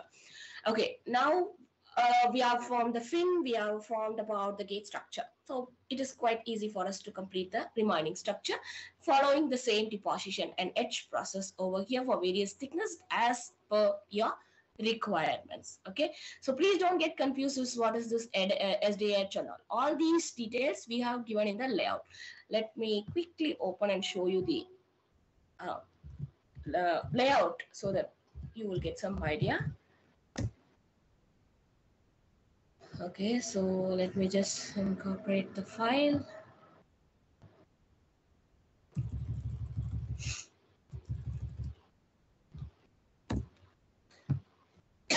Excuses. Yeah, this layout. So let me open. You could see here. So active, poly, SDH, electro, all these we have defined here, right? So that's what it is taking from the mask. Okay, and after you perform all these, finally we will be updating, or I can say that whatever the process steps that we have carried so far, it will try to overwrite with our layout what we have initially included into the victory process. Okay, so same here. I use the mask statement where I go for using this count, which we see in the this is not this is a name that we can create, because see, if you are generating a mask layout, you can always use this mask view and create it. Right now we have already predefined, that is pre-created, so I'm just quickly showing you how it is going to be. Okay, now then after all these, we will be undergoing again the strip and the deposition, and then we are going for a doping of a polysilicon with so and so dopants, concentration of it to be that is mentioned over here, and then diffuse. Diffuse, in this case, you could see we are performing the diffuse without oxidation. So this statement runs an annealing step, right? So it calculates the diffusion of the impurities, and that is depending on the ambient. Okay, so it may also oxidize the structure as well. So the oxidizing ambient is only supported in the process mode. So that is the reason I told previously itself. If the user wish, they can obviously opt for cell mode or process mode. But if you are going for a proper process steps, then you need to decide in, like previously itself, whether you're going to opt for either a cell or a process mode. So in our case, we are going to use all these process steps. So we are using the process mode, I can say. Okay, again, the electrode mask, which is going to have the material of polysilicon. Once it is done, I'm saving it with the name of FinFET VP0, and this is going to be that is a new layout which consists of all the fabrication steps that we have performed earlier.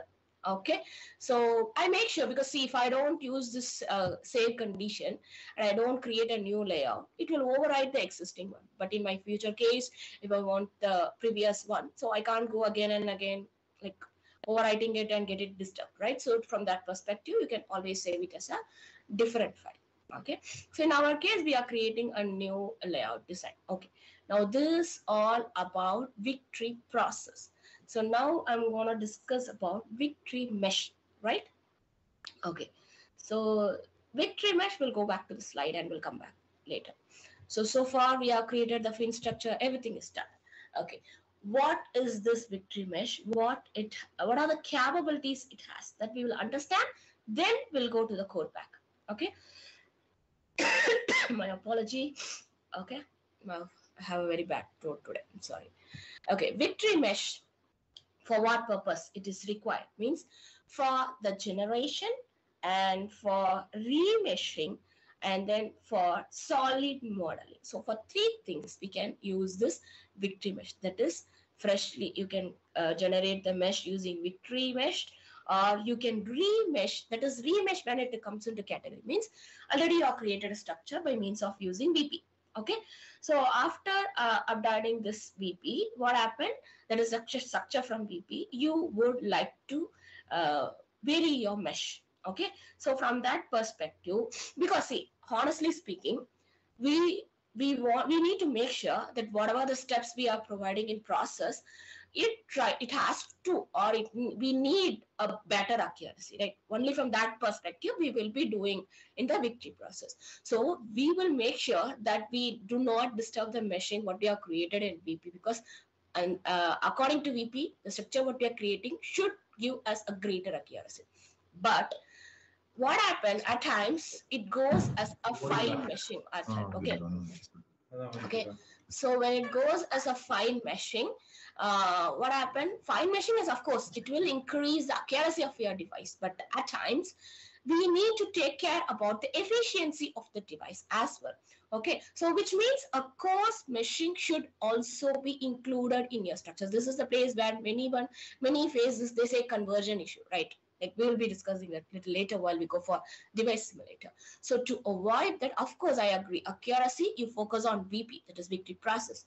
But after that, we need to make sure that we go for a remeshing of the structure that we have created using the VP in order to improve the efficiency of our device. From that perspective, we can use a remeshing technique that is available in victory. Okay, so which is victory mesh is a framework which has the capability of the generation and then remeshing and solid modeling. I'll come to solid modeling later.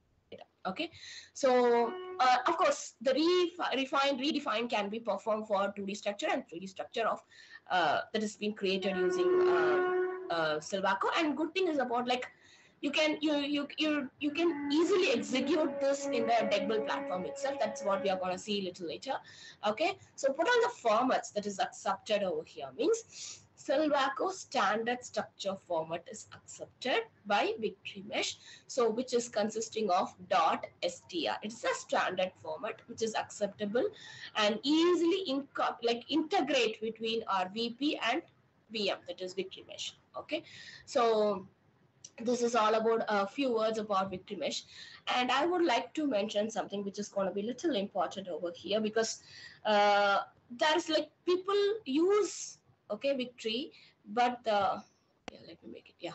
So they use VP, that is Victory Mesh, but they don't know what kind of, that is in meshing itself, what kind of they need to choose category. So when you see here, there are two things. That is about Delaunay and another is conformal mesh. So I think you could see the difference by yourself. When you consider Delaunay mesh, it supports, that is, it's for an unstructured sampling. Okay, because we have this Cartesian based sampling, at times you may end up with your, that if you have a round corners, all these and all. So you need a proper meshing in those round corners. Obviously, you need something unstructured. So from that perspective, this is unstructured sampling, that is tetrahedral meshing, which is available in Silvaco and which is also give you a very good accuracy and efficiency. Then we have Cartesian-based, semi-structured Cartesian-based sampling as well, which comes under the category of conformal. I guess you could see the difference between both. Okay. Then, as I mentioned earlier, device refinement, that is remeshing. So you can include a number of Delaunay refinement schemes. Either it is going to be general and TCAD specific as well. Okay, I'll talk about the solid modeling technique. Okay, so see, everyone, we cannot say that everyone are process concerned person, right? Few may be process concerned, few may be device concerned. Okay, what is this process concerned, device concerned means? Few will be going to fabricate their device. So in that case, they want to optimize all the fabrication steps which they are going to do experimentally using Victory process, create a structure, remesh it in the Victory mesh, and then go for Victory device for characterization. But few, what happen is they will be device concerned person. That is, they take the geometrical parameters of their device and they have a perfect modeling for it, physics models for it, perfect, like what to say, they have optimized, what to say, work function conditions, biasing conditions and all. So those people comes under the category of device concern. So from that perspective, I'll discuss about the solid modeling. So solid modeling, you cannot carry your process steps here, but it will give you a great feature for the device concerned person. That is, it contains a number of features to generate device which is directly within this Victory Mesh engine itself. So a user, if they are, of course, we are going to discuss about 3D, right? So we need to make sure about the circle, cylinder, ellipsoid, sphere, all these structures, right?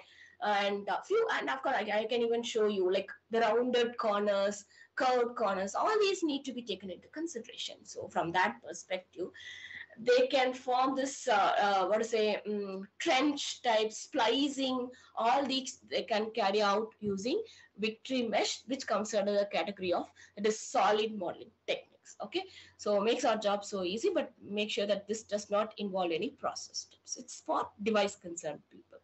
Okay, this is what I want to show you people, like Delaunay meshing, because I was talking about the semi-Cartesian based, semi-structured Cartesian based and unstructured, right? So you can see this is, and you consider this sample, I can say this is going to give you with a basic meshing. Then this provides you with the maximum element size. Then we are going to discuss all this shortly. Okay, you could see this is the interface, right? So in the interface, if we want to refine, that is, we want to go for a fine mesh, obviously the interface, the high field and all, we need a fine meshing. Okay, for example, this is FinFET. Okay, that's great. For example, if you are working on tunnel FET 3D structure, you know the tunneling region should be of fine mesh. So the place where you require like the fine meshing, because that is the place which is going to give you a good band bending technique and will result you with the perfect accuracy, right? This is the reason I told. This is maximum element size, and this interface we need to make sure it is fine mesh, and this is junction region again, which is going to be of fine meshing. All these like simple commands, you can just interface the refinement, and then you can see the junction refinement, and this cut slice will let you know what is happening inside your device. See, one good feature I can say, that is the most important significant feature of TCAD, is that you can see when you do experiment, you can understand what is happening with your device, but why it is happening, that still remains as a question, right?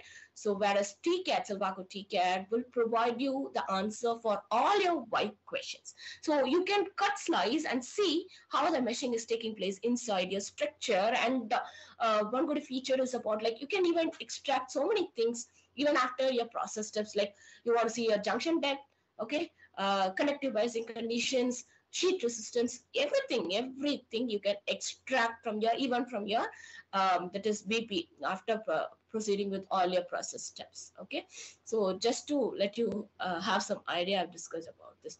Okay, before discussing about Victory device, let us get back to the code and discuss on the Victory mesh.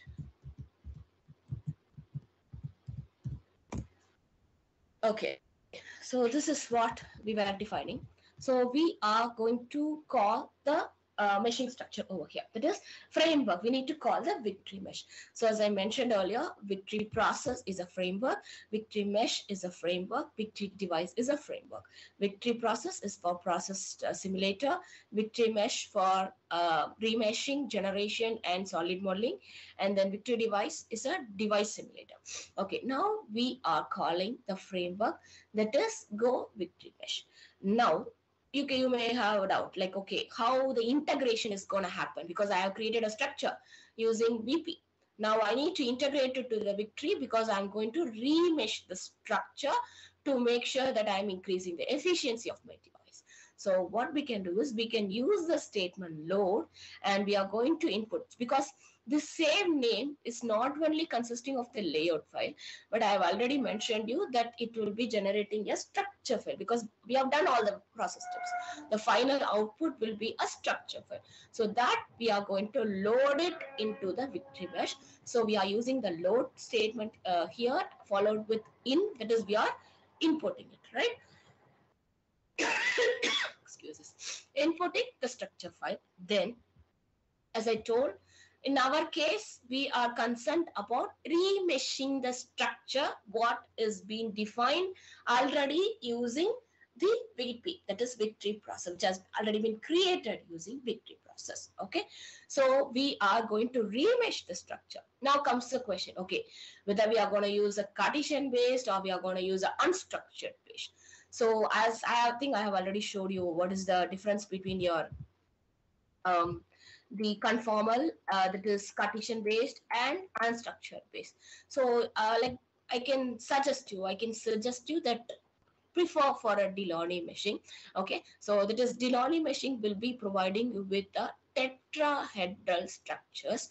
Okay, as visible in this picture. Okay, it will give you a tetrahedral structure, which is gonna give you a higher efficiency. Okay, so it's not like conformable not to, definitely it will do, but what happened, you may end up with getting some convergence. To avoid that, we generally suggest to go with the Delaunay meshing, which is a perfect meshing for any kind of corner shape, curve shaped, etc.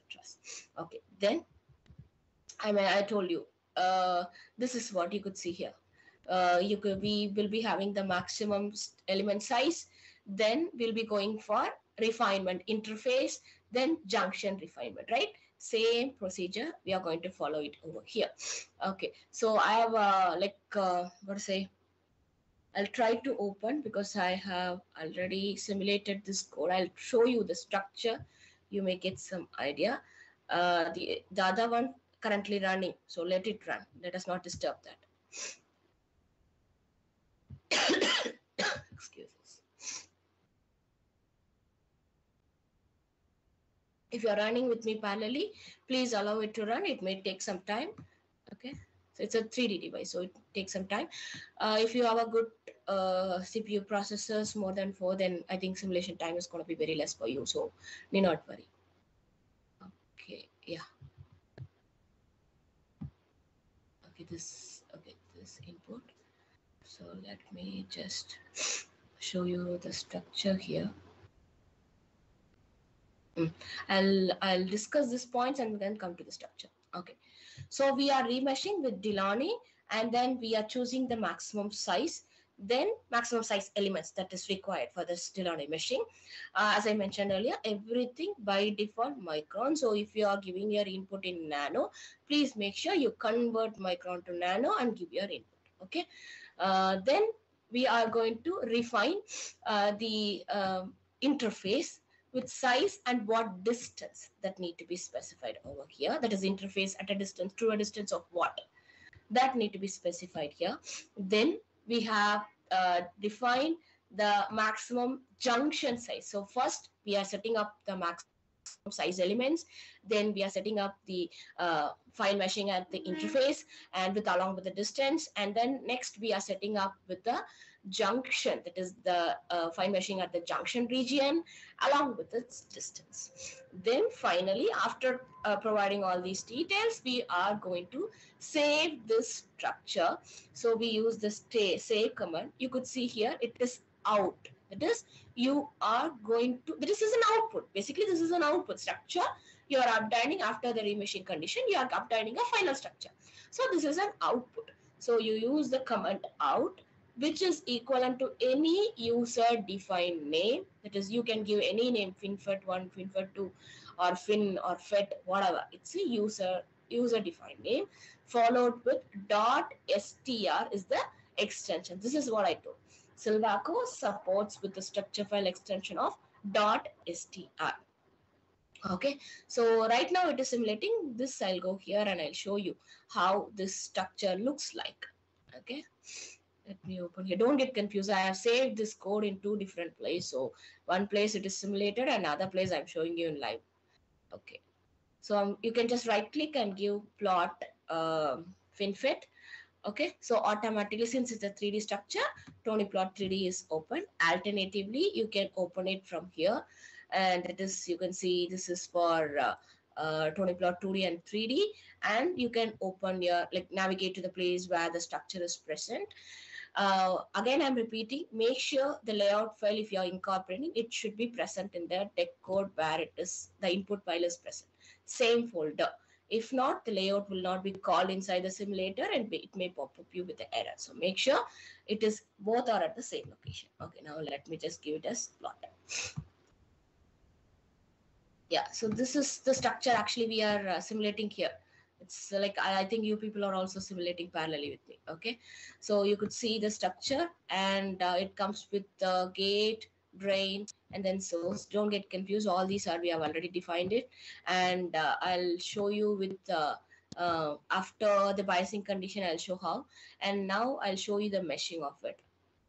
Okay, you could see this is the tetrahedral mesh that we have performed.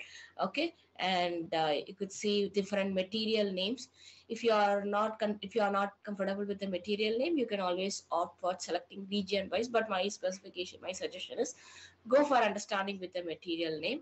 Okay, so you could see how the meshing is being defined. Okay, so this is the Delaunay meshing. We have given Delaunay, so it is a unstructured meshing, so that you can visualize it over here.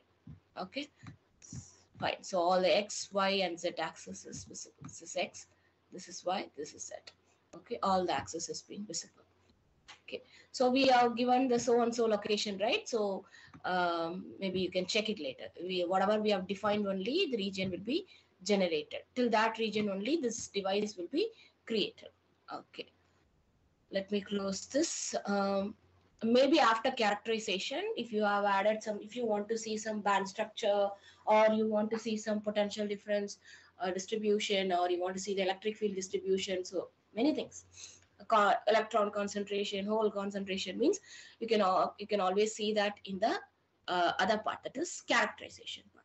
Okay, right now we have created a structure using VP.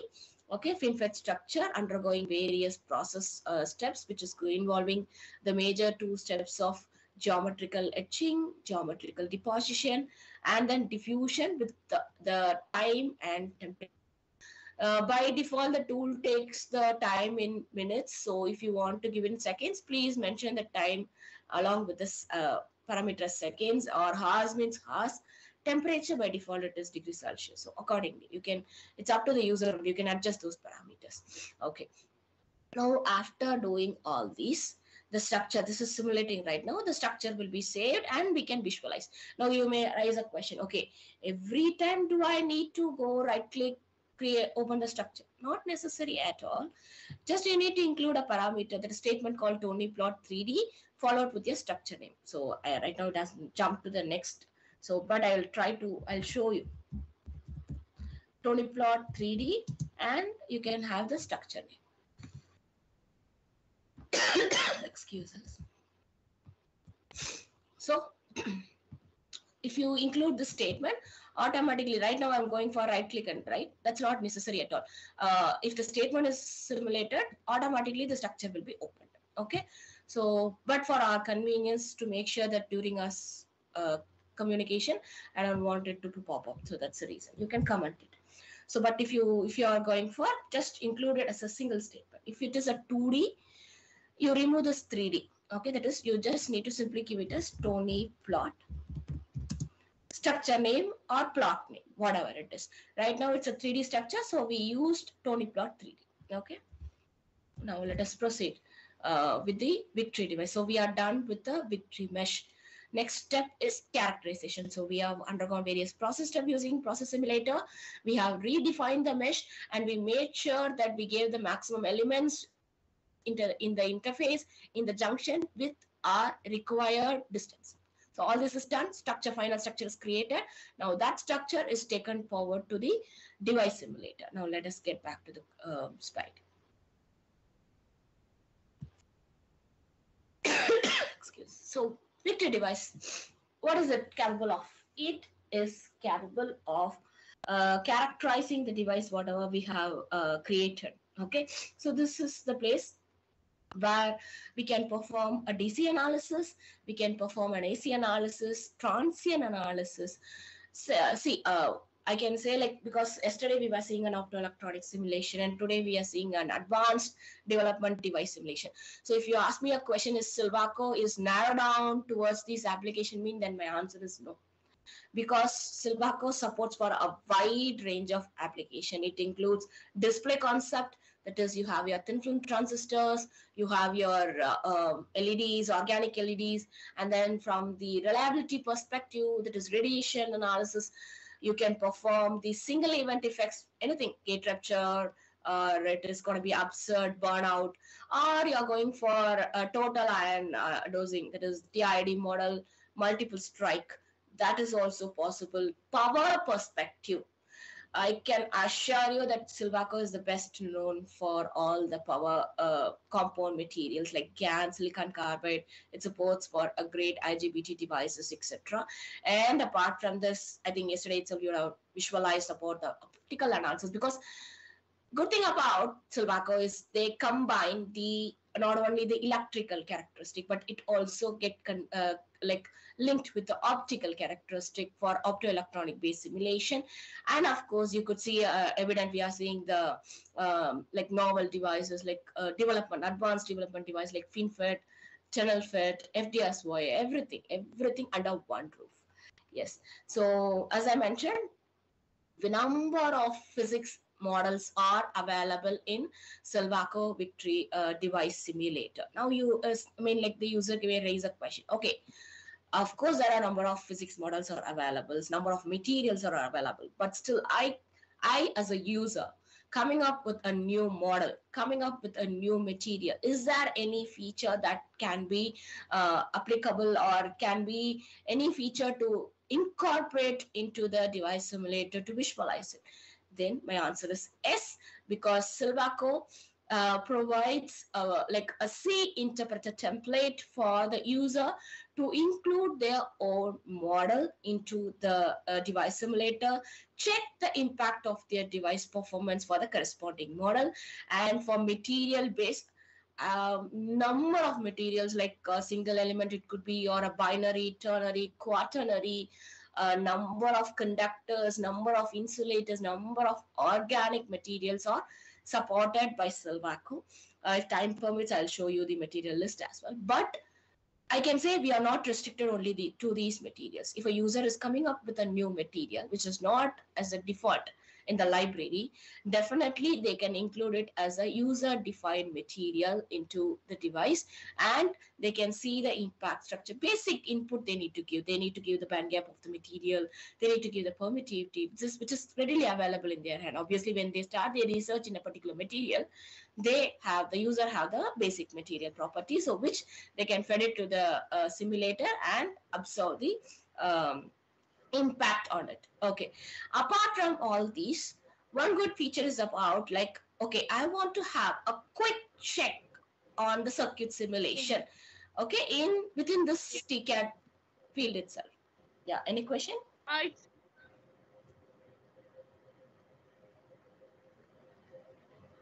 Okay, let us continue. So how we can perform means we can use a mixed mode which is present inside the device simulator of Victory device. So we have optimized a perfect device. In our case, so let us consider that we have optimized a FinFET proper FinFET. Okay, we have optimized a perfect FinFET device. Okay, now we would, yeah, hello, any questions? हाँ मैं नीचे ही आ रहा हूँ. कब से start है? हाँ वो उस पेपर से थोड़ा काम है, उसमें कुछ है कॉन्फॉर्म मेरे काम आज. Okay, so let us continue. Okay, let us continue. Okay, so what happened, apart from optimizing your device, you can have a quick check by means of using a mixed mode circuit. That is, you are going to, as a user, we can combine the circuit simulation and the device simulation. That is what we have characterized using TCAD tool, and we can have a quick check of I can say a simple circuit. We can definitely have a look and obtain the characteristics. Okay, of course you may raise up a question. Okay, now I come with like going for a complex structure, how I can do, because I need to feed my TCAD result into a SPICE simulator. Is there any possibility? Then my answer is yes, because Silvaco comes for that perspective also. They comes up with a tool called Atmospo, which acts as a bridge between your TCAD results to be linked directly to your SPICE. Because see, if there is no bridge between TCAD, because you can directly take your ticket results, plug into your spice simulator, any spice simulator, and you cannot update your output, right? So you need some bridge between them. I can assure that globally, Silvaco is the one who provides a tool which acts as a bridge between a TCAD and a spice simulator, which will try to reduce, because if you don't have the bridge, obviously, like researchers go for a very, very complex Verilog algorithm, right? They spend much time in updating that algorithm, whereas Silvaco provides you with a tool within just a few steps. You update with the either it could be a standard model or a non-standard model. That's secondary. Okay, you update with the spice parameters, which can be easily fed into a circuit simulator, any circuit simulator. So which makes your job so easy, linking your TCAD, that is the perfectly optimized device, to any of your circuit simulator. Okay, but before that itself, you want to have a quick check, then please go for using this option called mixed mode circuit or device simulation. That is combination of both. Directly we can integrate it without any complex scriptings and all. Directly we can link it. Okay. So I'll complete the device simulation code, and then I'll get back to this VWF. Okay, let us jump on to the code. Okay, so it's right now it's simulating the Victory device only. Now, the next step is characterizing our FinFET, what we have created, right? So how we are going to characterize this means by means of using the framework called Victory device. So we are calling the framework into the deckbuild platform. So you could see one single window. You do your process steps, you do your meshing steps, you do your characterization steps. So making it very simple for you, right? So we use Go Victory device. Now what I'm gonna which file I'm going to integrate means the mesh condition. Without any change in the mesh, I'm gonna use this in file. That is, I'm going to call the structure file. So we are not varying this meshing anymore. So I'm taking the same structure of same mesh. Okay, and then we will be going to include the various physics model in it, and then we'll be using the electrodes. If we haven't defined earlier, we can define it alternatively in Victory device as well. Okay, there is a parameter called verbose here, which will help you, I can say, gives you with a higher level of diagnostic runtime printing. That is, you can use this verbose in VP as well. That is, the printing into the files, obviously when it is running, it will be printing into the file. So it increases the simulation time. So it is like, for example, if you're running in VP, we cannot recommend to run oxidation simulation with verbose. Like it takes much time. So we need to make sure we use this verbose effectively for enabling a higher level of diagnostic runtime printing. Okay. Next is, I haven't defined a substate earlier in my VP. That is, you have the flexibility of defining an electrode either during your process steps itself. Alternatively, you can define it in your Victory device. So it's up to the user only. Okay, makes your job so easy. How do we define this electrode in Victory device? Means the statement is electrode. Okay. You are going to define the name of the electrode. So in our case, it is going to be substrate.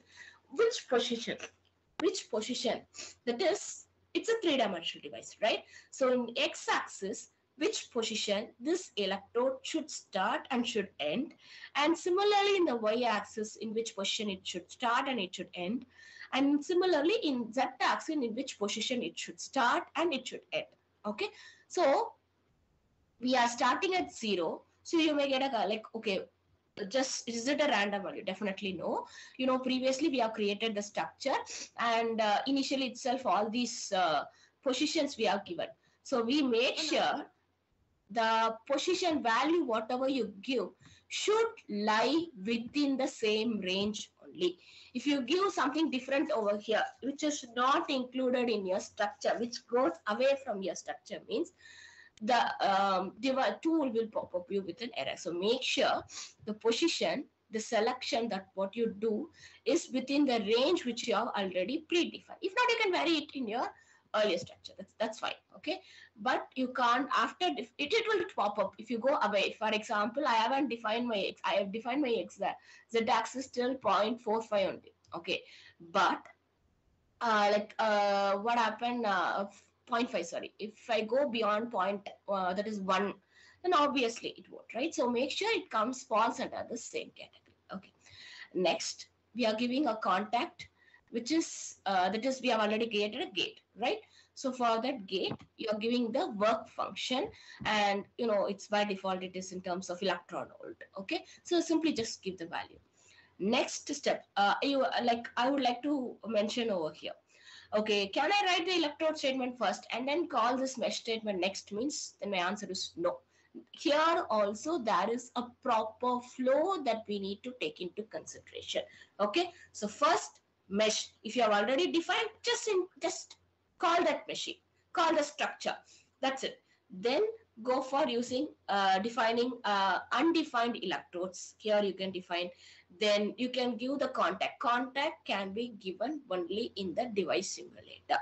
Okay, so you can give the contact along with its work function. After that, you are going to specify the model. This is the flow. Mesh, electrode definement, contact, model, method. You may come up with a question. Okay, this FinFET, what I'm showing is involving process simulation for process concerned person. If I am a device concerned person, what should I do? Means you can create first step meshing declaration. Then second step, you see a region, the structure, what you're creating, different regions will be there for different material. That declaration. Then again the same, electrode, contact, model. That's not going to differ. Only these two will be differing. Apart from that, the procedure is going to be the same. Okay. So contact, you are giving the work function over here. And then we'll have a model, physics model. This is FinFET. So FinFET will be taking the basic models of MOSFET. So you will have the SRH here. We have already defined the doping in our process step. So I'm using a concentrated SRH model over here. Okay. So then we can use the CVT. So the syntax CVT means, do not get confused. It's a Lombardi model. Okay. The syntax for using the Lombardi model. That is, we are going to combine the model accounting for the doping, the temperature, and of course any inversion layer effects. Okay. And then of course some user may go ahead with the Claisen model, CVT model. Yes, for that syntax would be Claisen CVT. In this case, if it is simple mentioned as CVT, means it is going to take the Lombardi model. Okay, so need not worry. Like you can check it out in our manual. You will be having all the the models present. So I'll just quickly show. I'm not going to show inside. I'll just show you the content, so you'll get some idea. So this is the place. So you can see, as I mentioned, for all the models available in Silvaco, you can find each and every equation present in it. Okay, so you can check this. You can see, for example, I'm just quickly randomly selecting some model. Okay, so I'll go for, yeah. So you could see what are the parameters taken into consideration, what are the equations involved in it, everything will be given inside. So you can have a quick check what are all the models that is available in Silvaco. So you could see, because for example, if you are a person working on a power device like HEMT, okay, and very specific, you are going for a GaN HEMT. Obviously, you need if you are using for this GaN material, you need a high field mobility model, right? So you can check high field mobility model like CANSET, FMCT, all these and all. And few cases you may be going for a low mobility model. You may be going for a tunneling model. Like you could see generation recombination model, thermal models, okay, boundary conditions. So many things are there, and everything comes under one roof. Okay, you can always check this whenever you have time. You can always have check. Okay, now in our condition, I'm going for a simple con SRH model, and then I'm going for a CVT Lombardi model, followed with the Fermi model. Okay, and then this print option is nothing but I want to see what all the parameters that was taken into consideration for the defined models in the runtime output. To analyze that, I'll show you. To analyze that, I'm just using the print option here.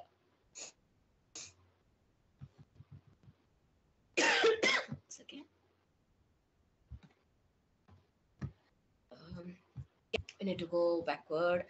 You can just click the scroll to button. So what happened means if you click to scroll to button, if it is selected, it shows at what line it is simulating. Right now I want to see previous case what it has simulated. So I'm just navigating to the same by unchecking it. Yeah, this is what I was mentioned. So this is like when you call the Victory device, you can see what are the modules, because I told Victory device is a framework, but which involves several, like depending upon your purchase, different modules will be available, 2D and 3D. Accordingly, it will show. Then this is the structure we have defined, that is we have loaded, right? But that structure, it will show you how many nodes and the points are here. Why do I specify this means? At times, it's not about everyone. They go for a complete meshing for the device. As I mentioned earlier, I agree. They go for a fine meshing will always increase the accuracy of our performance. But efficiency is to be balanced, right? That is also most important to maintain that we make sure a structure involves a perfect fine meshing at the required region, and apart from that, all other places a core meshing is suggested. Okay, so if you can check this nodes and tetrahedral, this we are using Delaunay, so it is tetrahedral. Okay, so how many nodes, how many points are there? If it is too much, you may end up with getting convergence. I'll check if this code is having any convergence issue. I'll show that also. And depending upon the method what you're using, what happened means, the good thing about Silvaco is it automatically just take the small bias, and without any manual setting, it tried to rectify the conversion issue. Okay, I'll check if some cases is there. I'll definitely explain you in detail. Okay, so in our case, this is for example, if you're getting convergence error, future you're going to work with TCAD, Silvaco TCAD, and you're facing so and so condition means, make sure we need to check this points. This is very, very important. This should be sufficient. It should not be very high. Okay, so we'll be taking care of this. Then how many electrodes have been defined will be shown over here. And then how many regions, because we saw material wise, right? How many region actually created in the structure is 10 regions. Then meshing type, Delaunay. So it gives you the points for each and every region you could see. Okay, now the Victory device 3D simulated. It's a 3D simulation. So the you could see the electrode, contact, and then you can see the models. Since you gave the print option, you can see all the parameter related to these models will be displayed over here. So in this case also, we can see that what are the material we have chosen and what are all the basic properties, because see, a user may want to change their like for example a material property, right? So they can use it by including a statement called material into it, and they can easily vary these syntaxes. But I'm just giving you a quick idea. So when you see, if I take HFO2, what is the epsilon value of it? What is the band gap? What is this chi value? Everything is mentioned over here for every material. You can have a quick look. And apart from the various parameters which is included for these models, what we are choosing will be displayed. If you include the print option in your model statement. So you could see, since we have used Lombardi model, you can see what are the parameters taken into consideration. Okay, now after this model declaration, we are moving on with the method. Okay, we are going to solve the biasing conditions, right? So we need to choose a proper method to make sure that the device is properly converged and providing us with the better results. So from that perspective, the method statement is the one where we are going to include all the per se methods that we are going to use. That is, in our case, I'm using this PAM GMRES. What does this means? It's a parallel, I can say it's a parallel iterative solver. Majorly, it is used for when we go for a calculation for a conductivity matrix in 3D simulations. Okay. Apart from that, if it is a simple 2D simulation, I would suggest that the best method to go is called Newton, and because it's a strongly coupled method, I can say. Apart from that, you have Gummel, you have Block, and you are very specific that you're going to perform any breakdown analysis, you have called C limit. There are so many. Again, you can always check it in the manual, and as per your, like in future, whenever you need, when you're working on Silvaco TCAD, you can always have a check with the different methods available. Combination of the methods is also possible. Okay, in our case, we are going to perform a 3D structure. So I'm choosing this PAM.gmres, which is going to be a good fit for a 3D simulation. Then we have max traps. What does this max traps means? It is the one which is going to specify the number of times the trap procedure will be repeated in a case of a divergence. Okay, obviously this value should lie between 1 to 10. Okay, so we need to make sure that we are giving between 1 to 10. Then we have IT limit. IT limit is, it's a parameter which specifies the number of I can say the maximum number of allowed loop, that is Newton loop, Gummel loop, we say, right, the iteration, that is the maximum level which is allowed, is what your IT limit. Again, it's not the fixed value, user can easily adjust these values. Then we have dV max, that is nothing but the voltage steps, I can say. And then we have, that is, it sets the maximum allowed potential. Okay, and then we have carrier 2. This is CARR. It's a simple format, but if you want, you can write it as carrier. So there are, like, carriers will specify the number of carrier continuity equation that will be solved. Okay, so the conditions are only 3. It takes a value of 0, 1, or it will take the value of 2. What does that 0 indicate? Means it implies that the Poisson equation will be solved. That's the meaning. If we specify carrier is equal to 0. Then if we specify carrier is equal to 1, then we must specify whether it has to solve the continuity equation for electrons, or we need to mention whether it is working for holes. So if it is working for both electron and holes, in that case we will give the carrier to be equivalent to 2. So only 0, 1, 2 is possible. 0 that will give you with the Poisson equation to be solved. 1, you need to choose whether it is a hole or electron. If it is 2, it is going to be both, combination of them. Then we have norm dot scaling dot local. What is this? Means I can say they are non-dimensionalized. That is, they can be scaled. Okay, that is scaled by with respect to the cell volume. Like, this is, I can say this condition is applicable when you go for a 3D simulation. For a 2D, you can skip. Just simple give method to be equivalent to, that is method Newton. That's it. Since it is 3D, we are taking all these small features into consideration to make sure our device performance is perfect. Okay. Then, excuse us, we go for initial solving. What is this initial solving? I'll go back here to the code. So initial solving in this case, this is 3D, right? So it takes the initial, that is initial condition for the bias. We'll be working on the method of Newton. Okay, and if it is 2D, it will be taking by default as Gummel. Okay, then it will move on to the next level of method. So it will solve previously, taking the initial condition into consideration, proceeding with the next step. Okay, so here these 3 lines will first focus. What does this 3 lines means? We are setting up a drain voltage. So that is, we are fixing a drain voltage. That is the meaning. So when we are fixing the drain voltage, we use the solve statement, and V specifies the voltage and drain specifies the electrode name. Okay. Similarly, if you are defining it as drain 1, then here the name should be drain 1. Again, this is user defined name. Okay. So whatever the name you are given for the electrode, make sure you are using it over here. Then what is the value? That is 0.01 volt. By default, the tool takes the value in volt. Okay. So I have fixed the drain voltage, and I'm going to ramp the gate voltage. Okay.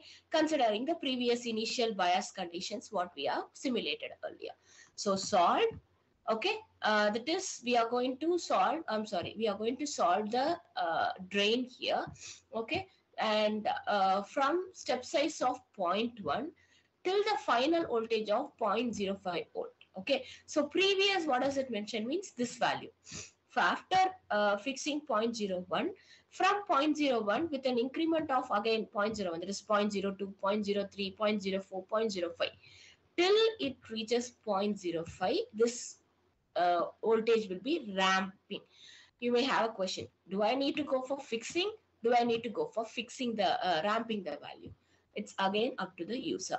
You can give it as a fixed value, or you can simply ramp it. Just to show you how these two features works, I'm trying to show you with the two statements. Okay, now in this case it is IDVG characteristics. So we are fixing the drain voltage, and then we are going to ramp the gate voltage. So again, this is again, as I told, you can ramp or you can give pointwise. That is also fine. Okay, I'll show you. Well, I'll show you the runtime, explain you the runtime output. I'll show you how this has been working. Okay, so we are going to, so I'll come to the statement after explaining this. Okay, we have solved. We get that is voltage of the gate electrode to be 0.01 volt, and we are solving it till the final of 1 volt with a step size of 0.05 with the electrode name which is going to be gate and need to be taking into previous conditions. That is what it's meaning. Okay, I am fixing the sweeping the drain voltage. Okay, that is at, which means at drain voltage of 0.05, I'm going to extract the IV characteristic, IDVG characteristic of the FinFET device. Where will my data will be saved? Means the data will be saved in the log file, which includes a statement called log, followed with, because you are going to save the output, correct? So it is going to take the name of out file, or simply you can give it as outf, which allows you with the user defined file name with an extension of .log. Okay, it is log file. It is a log file. So this I can say that you may have a doubt. Okay, will Silvaco support only .log? Silvaco support with .dat also, that is DAT, data file. But while you are simulating all this, you can take the .log file. Okay, so it will be saved in the, this is the file which will be consisting the current characteristic also, because it's a IDVG curve which has been generated for a drain volt of 0.05 volt. So for that, all those ramp condition will be saved in this .log file. Okay, now you could see an option called log off. What does it mean? Means, okay, I am done with this step. Now I'm going to go for a new step. So I don't want the new step to overlap my previous log file. So what I'm going to do is I'm going to turn off this log file which I have initiated. Okay, so you're turning off the log file. Next, the next steps which you are going to carry out will not affect this log file. That's the meaning. It will not overwrite it. Okay, so to avoid that, to avoid overwriting, we are turning off the log statement. Okay, so this is about IDVG characteristic. I think IDVG is already been generated. Okay, anyway, I'll open and I'll show you. That's fine. The next step, what we are going to do is, again, we are solving the initial step, and we are considering the previous biasing conditions, and we are going for, in this case, it is IDVD characteristics. So when you are performing IDVG characteristic, we need to make sure we fix the drain voltage and sweep the gate voltage. Okay. If you are doing IDVD characteristic, you fix your gate voltage and sweep your drain voltage. So from that perspective, so I'm going to fix my voltage as 1 with a step size of 0.05. You may arise with a question. Okay, why don't I simply mention it as solve V gate is equivalent to 1? Of course, the tool will do. But our suggestion is, it is good, rather than giving it everything as one shot, it is advisable to split and simulate it, then combine. Okay, so that's what this particular line is doing. So we are going to fix it for 1 volt, but step by step, slowly we are simulating it to avoid any convergence issue. Okay, so we are going to sweep the gate voltage from 0 to 1 volt with a step size of 0.05. While I open the log file, I'll make you understand how this is working. Then I told we are fixing the gate voltage, sweeping the drain voltage. So the same here. Again, you may arise with the question, do I need to go for these kind of fixing? It's up to the user, just for an understanding. Because see, it's a tool, right? So of course it automatically corrects its conversion. But when you are feeding an input, when you're giving an input, make sure that you give in a smaller size, step size, so the conversion could be very fast, very easy. Okay, so from that perspective, we are starting with 0.001 volt. Then it goes solving for the that is voltage of drain of 0.01 volt. Then for 0.5, then it sweep till 1 volt with a step size of 0.05. Now, you know, I remember this log file will be saving all these data inside this log file, and I'm going to close this log off. That is, I'm going to turn off this log file. You may arise with the question, okay, I'm setting the gate voltage and I'm sweeping the drain voltage for IDVD characteristic. Can I include this log file after this solve statement of drain means? Then my answer is no. Because whatever we are sweeping, we need to make sure it is included in the log file. So if you specify, if you cut and give this log here as a next statement, then I will say whatever you're ramping will not be saved in this log file. So if the details, see, you could have seen I was sweeping this gate voltage, but I didn't use any log file before because I'm going to fix it. I don't want to see the sweep in my log file. So that's the reason I'm not using the log statement before it. But here, when I'm sweeping the drain voltage, I make sure that the values are saved and visible, viewed, could be viewed later in the log file. Okay, and in this case, I told we will be specifying about the voltage. If suppose in some cases people go for current variation, right? That's also possible in Silvaco. So that in that case, it will be I represent current followed with the gate, the electrode name. That's it. So now after this, it will be turned off. And once after all your simulation is done, either you can use the Tony plot command as I mentioned earlier. If it is Tony plot 2D, that is because our plots and all will be in 2D, X, Y, right? So you can use simple as Tony plot statement followed with the log file name. Okay, so right now it is simulating this IDVD. So I'll try to show you IDVG. Excuse me. So this is the log file name. Okay, so let us open this. We'll run this.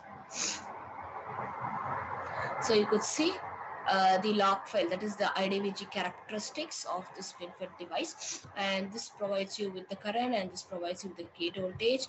And right click, you can see the X quantity, because every time it's not what the IV character that you want to visualize, right? From IV itself, you can extract several parameters, right? Transconductance is there, so many things, subthreshold swing is there, ion is there, IOF is there, so many things are there. So you can always check it out in your X quantity and you can select your proper Y quantity. Okay, this is DC analysis. So suppose you are going for an AC analysis. You have two different chart.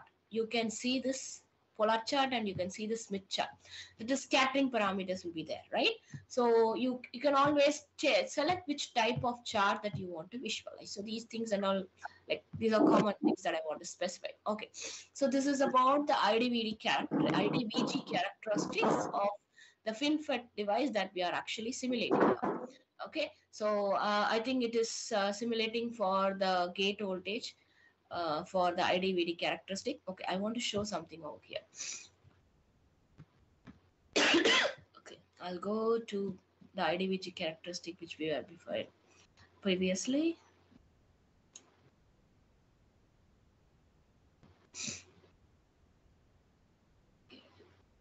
Yeah, this is. So this is the IDVG characteristic, right? So we were setting up the drain voltage. I'll show to that level. Yeah. Solve 0.01. So it is solving 0.01. And you could see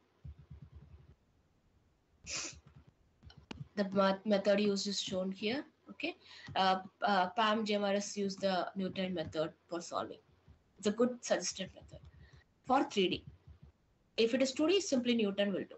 So you could see the value of it, and then you could see this is the drain voltage we have set, right? So this will be displayed here, and then next is we are going to ramp it till 0.05 with a step size of 0.01. So you could see I have used the term called previous. So previous is what? 0.01. So what happened? That simulator, when we include previous statement, jumps directly to the next step size, that is 0.02, and it simulates. And then 0.03, 0.04. After reaching 0.05, it move on to the next line. So after reaching the final voltage of 0.05, it moves to the next line. So a log file is called here, in which our gate voltage will be, the sweeping of the gate voltage will be saved along with its current value. So gate of 0.01. In this one, a good interesting factor, if people are quite having some idea about TCAD, they must be aware about it. So the drain voltage, we have fixed the drain voltage of 0.05 volt, right? So that is fixed. Now we are sweeping the gate voltage. Okay. So this continues until what voltage? We are given 1 volt with a step size of 0.05. Okay. So it is 0.01. Now it is done. We have used the statement previous. So it jumps to the next point size, which is 0.05. Then you could see it simulates until it reaches the 1 volt.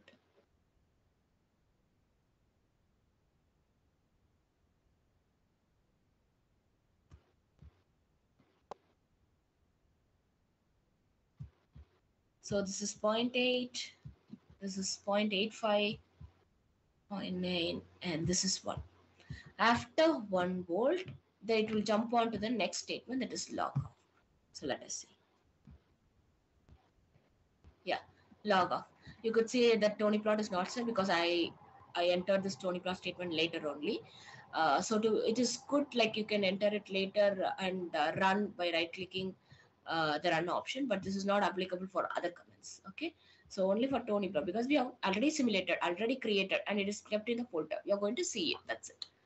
The next step, okay, you can see it starts with solve initial and then goes for the initial previous guess what it will take into consideration.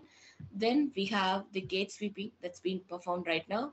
So first value is 0.05, and this has to simulate until it reaches 1 volt.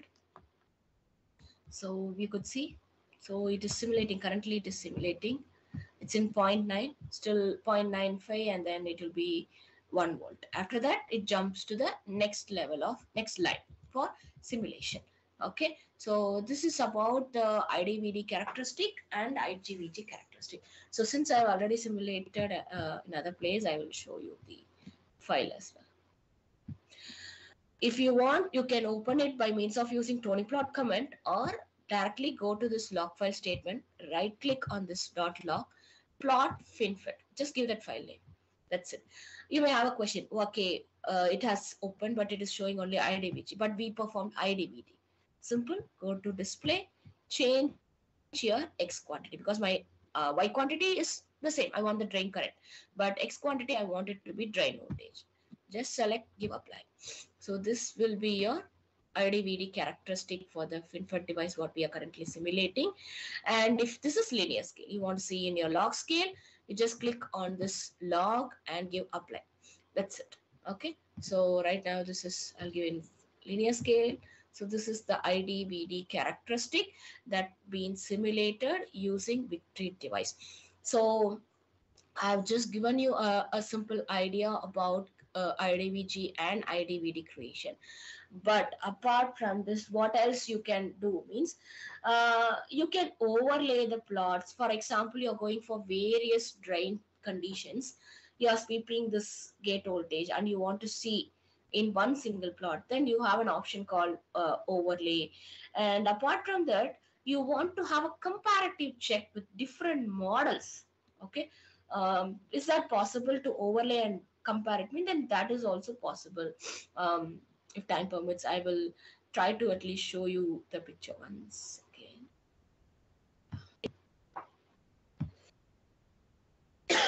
I'll see any example is there in our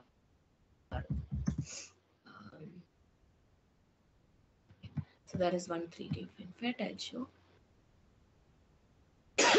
Excuses. You can check this deck code, and this is what I told. So for various models that you want to overlay and have a quick comparison, yes, you can do that. And yeah, you could see this is also possible by means of using Silvaco. But right now, what we are simulating is one fixed drain voltage for drain sweep to C, and one fixed gate voltage for IDVD characteristics VP. That's it. Okay, and the same code after your DC analysis, you can continue with your AC analysis by including your frequency conditions. Okay, if you're going for RF, you want to extract some or say RF parameters like oscillation frequency, maximum oscillation frequency, cutoff frequency, gain you want to see, or admittance parameters, or impedance parameters, scattering parameters, everything. Small circuit analysis, all these and all. Like if you want to see those individually, you need to perform your AC simulation here. And if you want to perform transient, then you can carry out transient by ramping your time over here. Okay, but I am just giving you a general idea of what will the device simulator of Silvaco is capable of doing it. Okay, so with this, I'll move on with the slide again. This is a good thing that I want to discuss. Okay, so we have seen VP, we have seen Victory Mesh, we have seen Victory Device. That's fine. Okay, now comes with the user. Okay, I'm a user and I would like to perform optimization of various parameters. But every time because with 3D simulation, I told it takes time, right? So will I require to go and change each and every parameter every time and visualize it and take the tool? Means then suggestion from Silvaco and from our end is that we have a dedicated tool to perform this optimization and design of experiments for various parameters, which is going to make your job very easy. That's called as virtual wafer fab. It is in simple terms. We call it as VWF. So it is a software that is required for performing the design of experiments, as I mentioned, and optimization experiments. That is number of algorithm, like you have genetic algorithm, you have LM algorithm, so many algorithms are there where you would like to perform optimization of a single target. I should not say single target, it's called scalar target. Okay, or you are going to perform optimization of a vector target. What I mean means I guess it is visible. Okay, so let us consider in our case itself. We were doing several process steps. We were doing several characterization steps. If as a user, you are coming and you would like to, like you want to optimize your device. Every time, changing the time, changing the temperature. For example, diffusion. We are going for a diffusion. Changing time, changing temperature. It's a long process. What you can do, you can incorporate exact the deck build code into your virtual wafer fab and select the parameters that you would like to vary. That is, you're going to set up a range. You're not going to give one fixed value. You're going to set up a range. For example, if I have time of 15 minutes, I will decide the range to be 5 to 20 minutes. What will be my possible optimization result for a target. For example, if I'm going for a Victory device, let us say we are going to optimize the work function. Okay, we need to select the work function parameter and we are going to setting up the range. So you don't know, for example, as a user, we will be keep on working on optimization of work function to see which is going to give us the best performance device, right? Performance of the device. Instead of that, simple job what we can do is we are going to select the parameter which we are going to vary in the VWF, and then we are going to select the target. For example, let us take ion and go. What will be the impact of a work function on the on current? So that's what this particular example what I'm trying to let you know. So I'm choosing a parameter that is work function. I'm going to vary it. For example, I want to vary it from 4 to 4.5 electron volt. And I want to see, I need a current value of very close to, like say, 5, milliamperes, or like so and so. So I'm just giving you a rough idea. You fix the target value. you just simply give the range of the parameter that you want to verify and run the simulation. You can see the nodes here. Okay.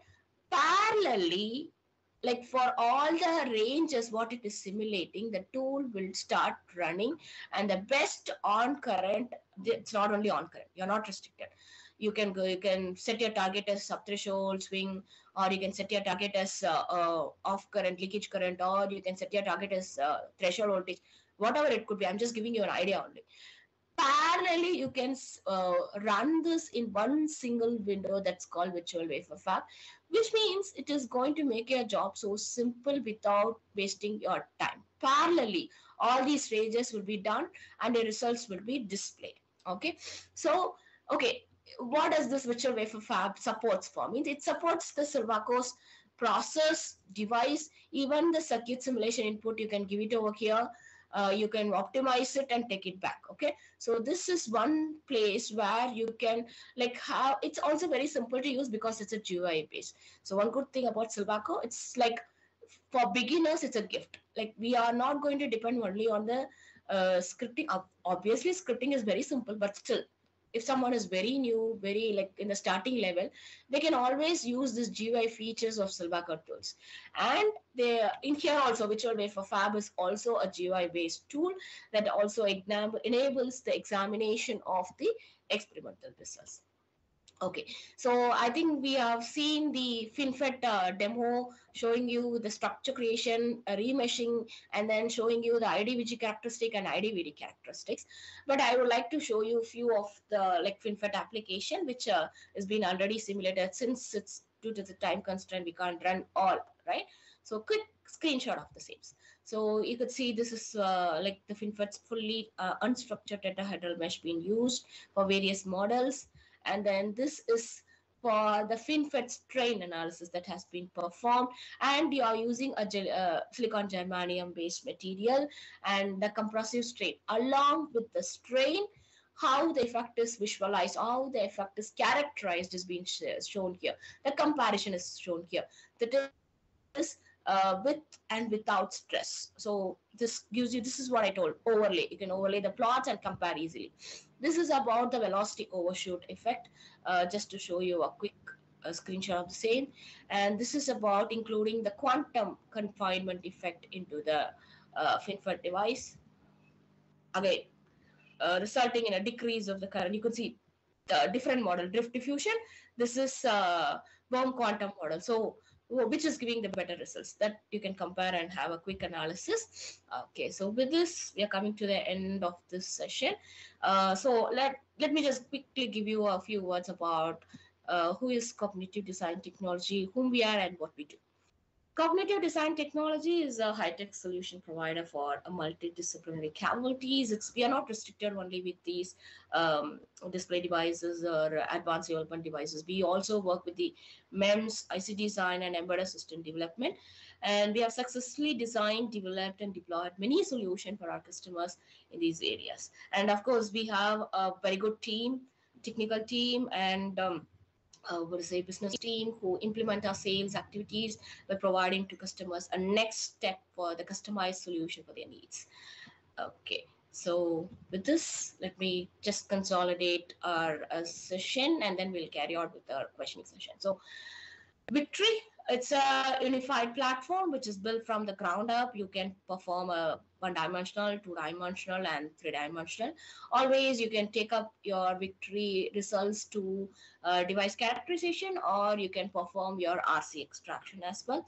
As I mentioned, Victory, that is Silvaco TCAD tool, comes up with a very good support for the adaptive meshing. And we are not constrained, as I've already mentioned, we are not constrained to any particular application. We find our application, we have been useful for various applications, including the display, power, reliability, optical, and advanced devices. And we not like think that only these devices have been supported. Just to give you, because this is all like popularly known, so we have just given the same, but we are not limited to these devices. We work with number of devices, and we encourage the user to incorporate their model also, their material also into the tool. Okay, so if you have any questions, too technical, you can always drop your mail with info@cognitivetech.co.in. And if you have any inquiry, you can always drop your mail at sales@cognitivetech.co.in. I think we have our technical team who have also joined the session. I guess they would have at least addressed your questions. If not, I think it's time for us to discuss our questions.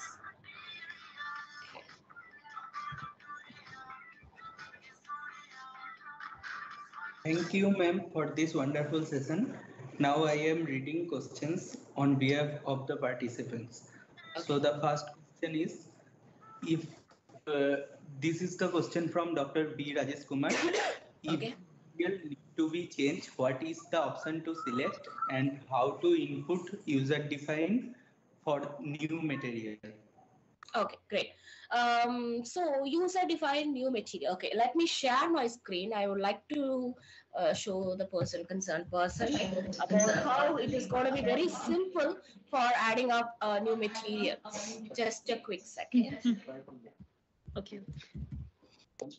Yeah.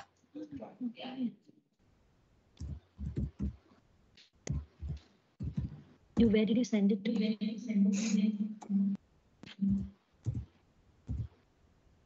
Yeah.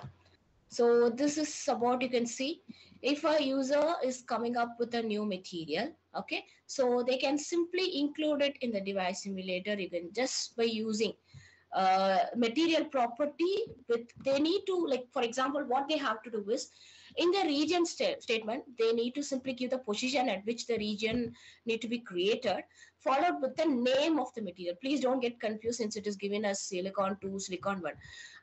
Any user defined, I can say graphene. Graphene, if you take, you can give the name as graphene here. Now, after yes, your please. screen is not visible. Okay, I'm sorry. One second.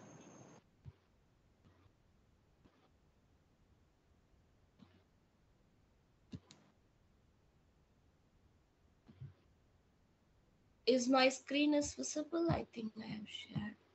Is it visible now? Yes, it is. Okay, great. So you can, I'll just go navigate to this user defined, right? Okay.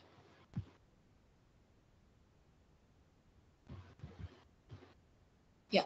So basically, what are the details that is required means the user must be known about which group it comes under. Either it is a semiconductor, insulator, or conductor, what they are going to include. Okay. After that, what is the material name? Again, the material name is of user's choice. What is the syntax means? Syntax is going to be simply in the region statement. We give the position of those material. Then we give user.material, the material name. Okay.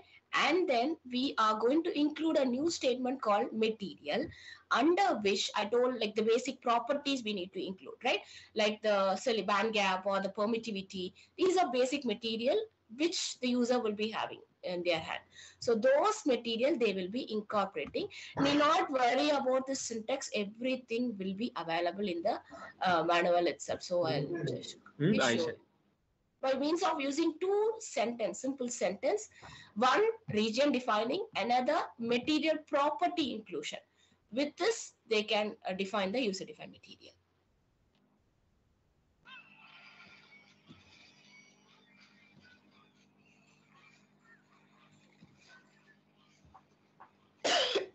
If there is any question still, if they have any confusion, they can definitely ask me.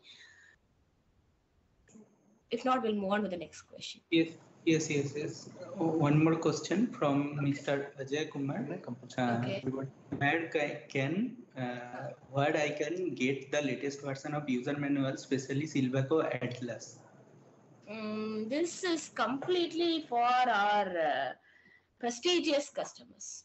Okay, so if they have the proper licensing of Silvaco, they can easily download it. We actually, from our end, we provide. If not, we tell them how to update it. So it's going to be very simple because you can't extract it from Google. This is only meant for our prestigious customers. They can easily get it. If they don't know how to, if they are our existing customer, and if they don't know how to access it, they can please drop us a mail and we will immediately provide them with a link for the download.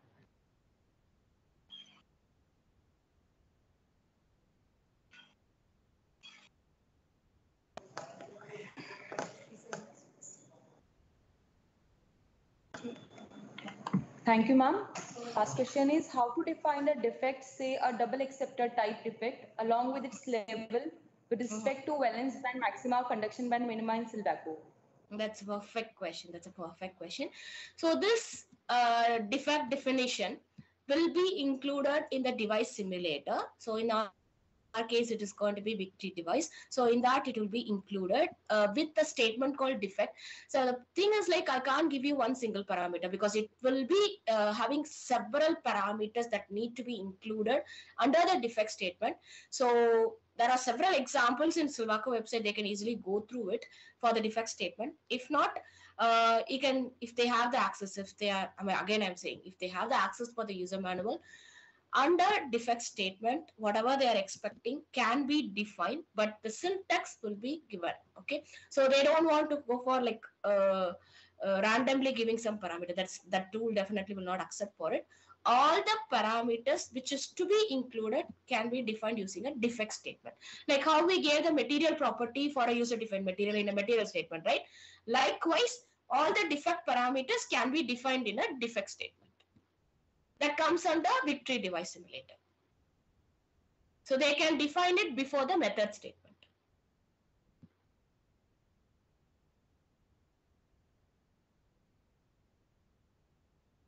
Okay, thank you, ma'am. So we will take a short break here and return here at 5 p.m. to conduct the quiz session. Thank you all. Yeah, thanks to the committee. Wonderfully organized. Thanks to all. Thank you.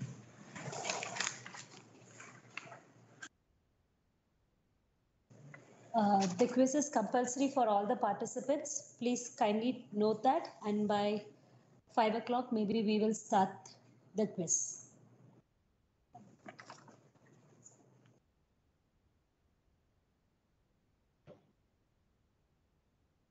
This is vote of thanks. Good evening, all. I'm honored to have the opportunity to propose a vote of thanks on behalf of the INUP I2I team IIT Guwahati. With more than 250 participants from the colleges and institutions across India from various fields of science and technology, the online familiarization workshop on nanotransistor and energy device technology is hereby successfully concluded. On the behalf of INUP team, first and foremost, I want to express my gratitude to mighty Government of India for showing confidence in ITG team with all the funding support and invaluable advices. My heartfelt gratitude goes to a director for his active support and encouragement. I'd like to thank all the eminent speakers who spent their precious time sharing their valuable knowledge in the field of excellence through the INUP I2I program. I would also like to thank our head of the Center for Nanotechnology for being the constant source of support for all the activities of the center. In addition, we have a group of experienced and energetic faculty members in the center towards whom we are extremely grateful. Moreover, the constant support we receive from our staff members of our center is commendable. I thank them all. Last but not the least, I would like to express my heartfelt gratitude to the pillars of the workshop, the organizing team, technical team, anchoring team, finance team, students, and every other person making this 3-day workshop successful. Once again, thank you all very much again. Thank you.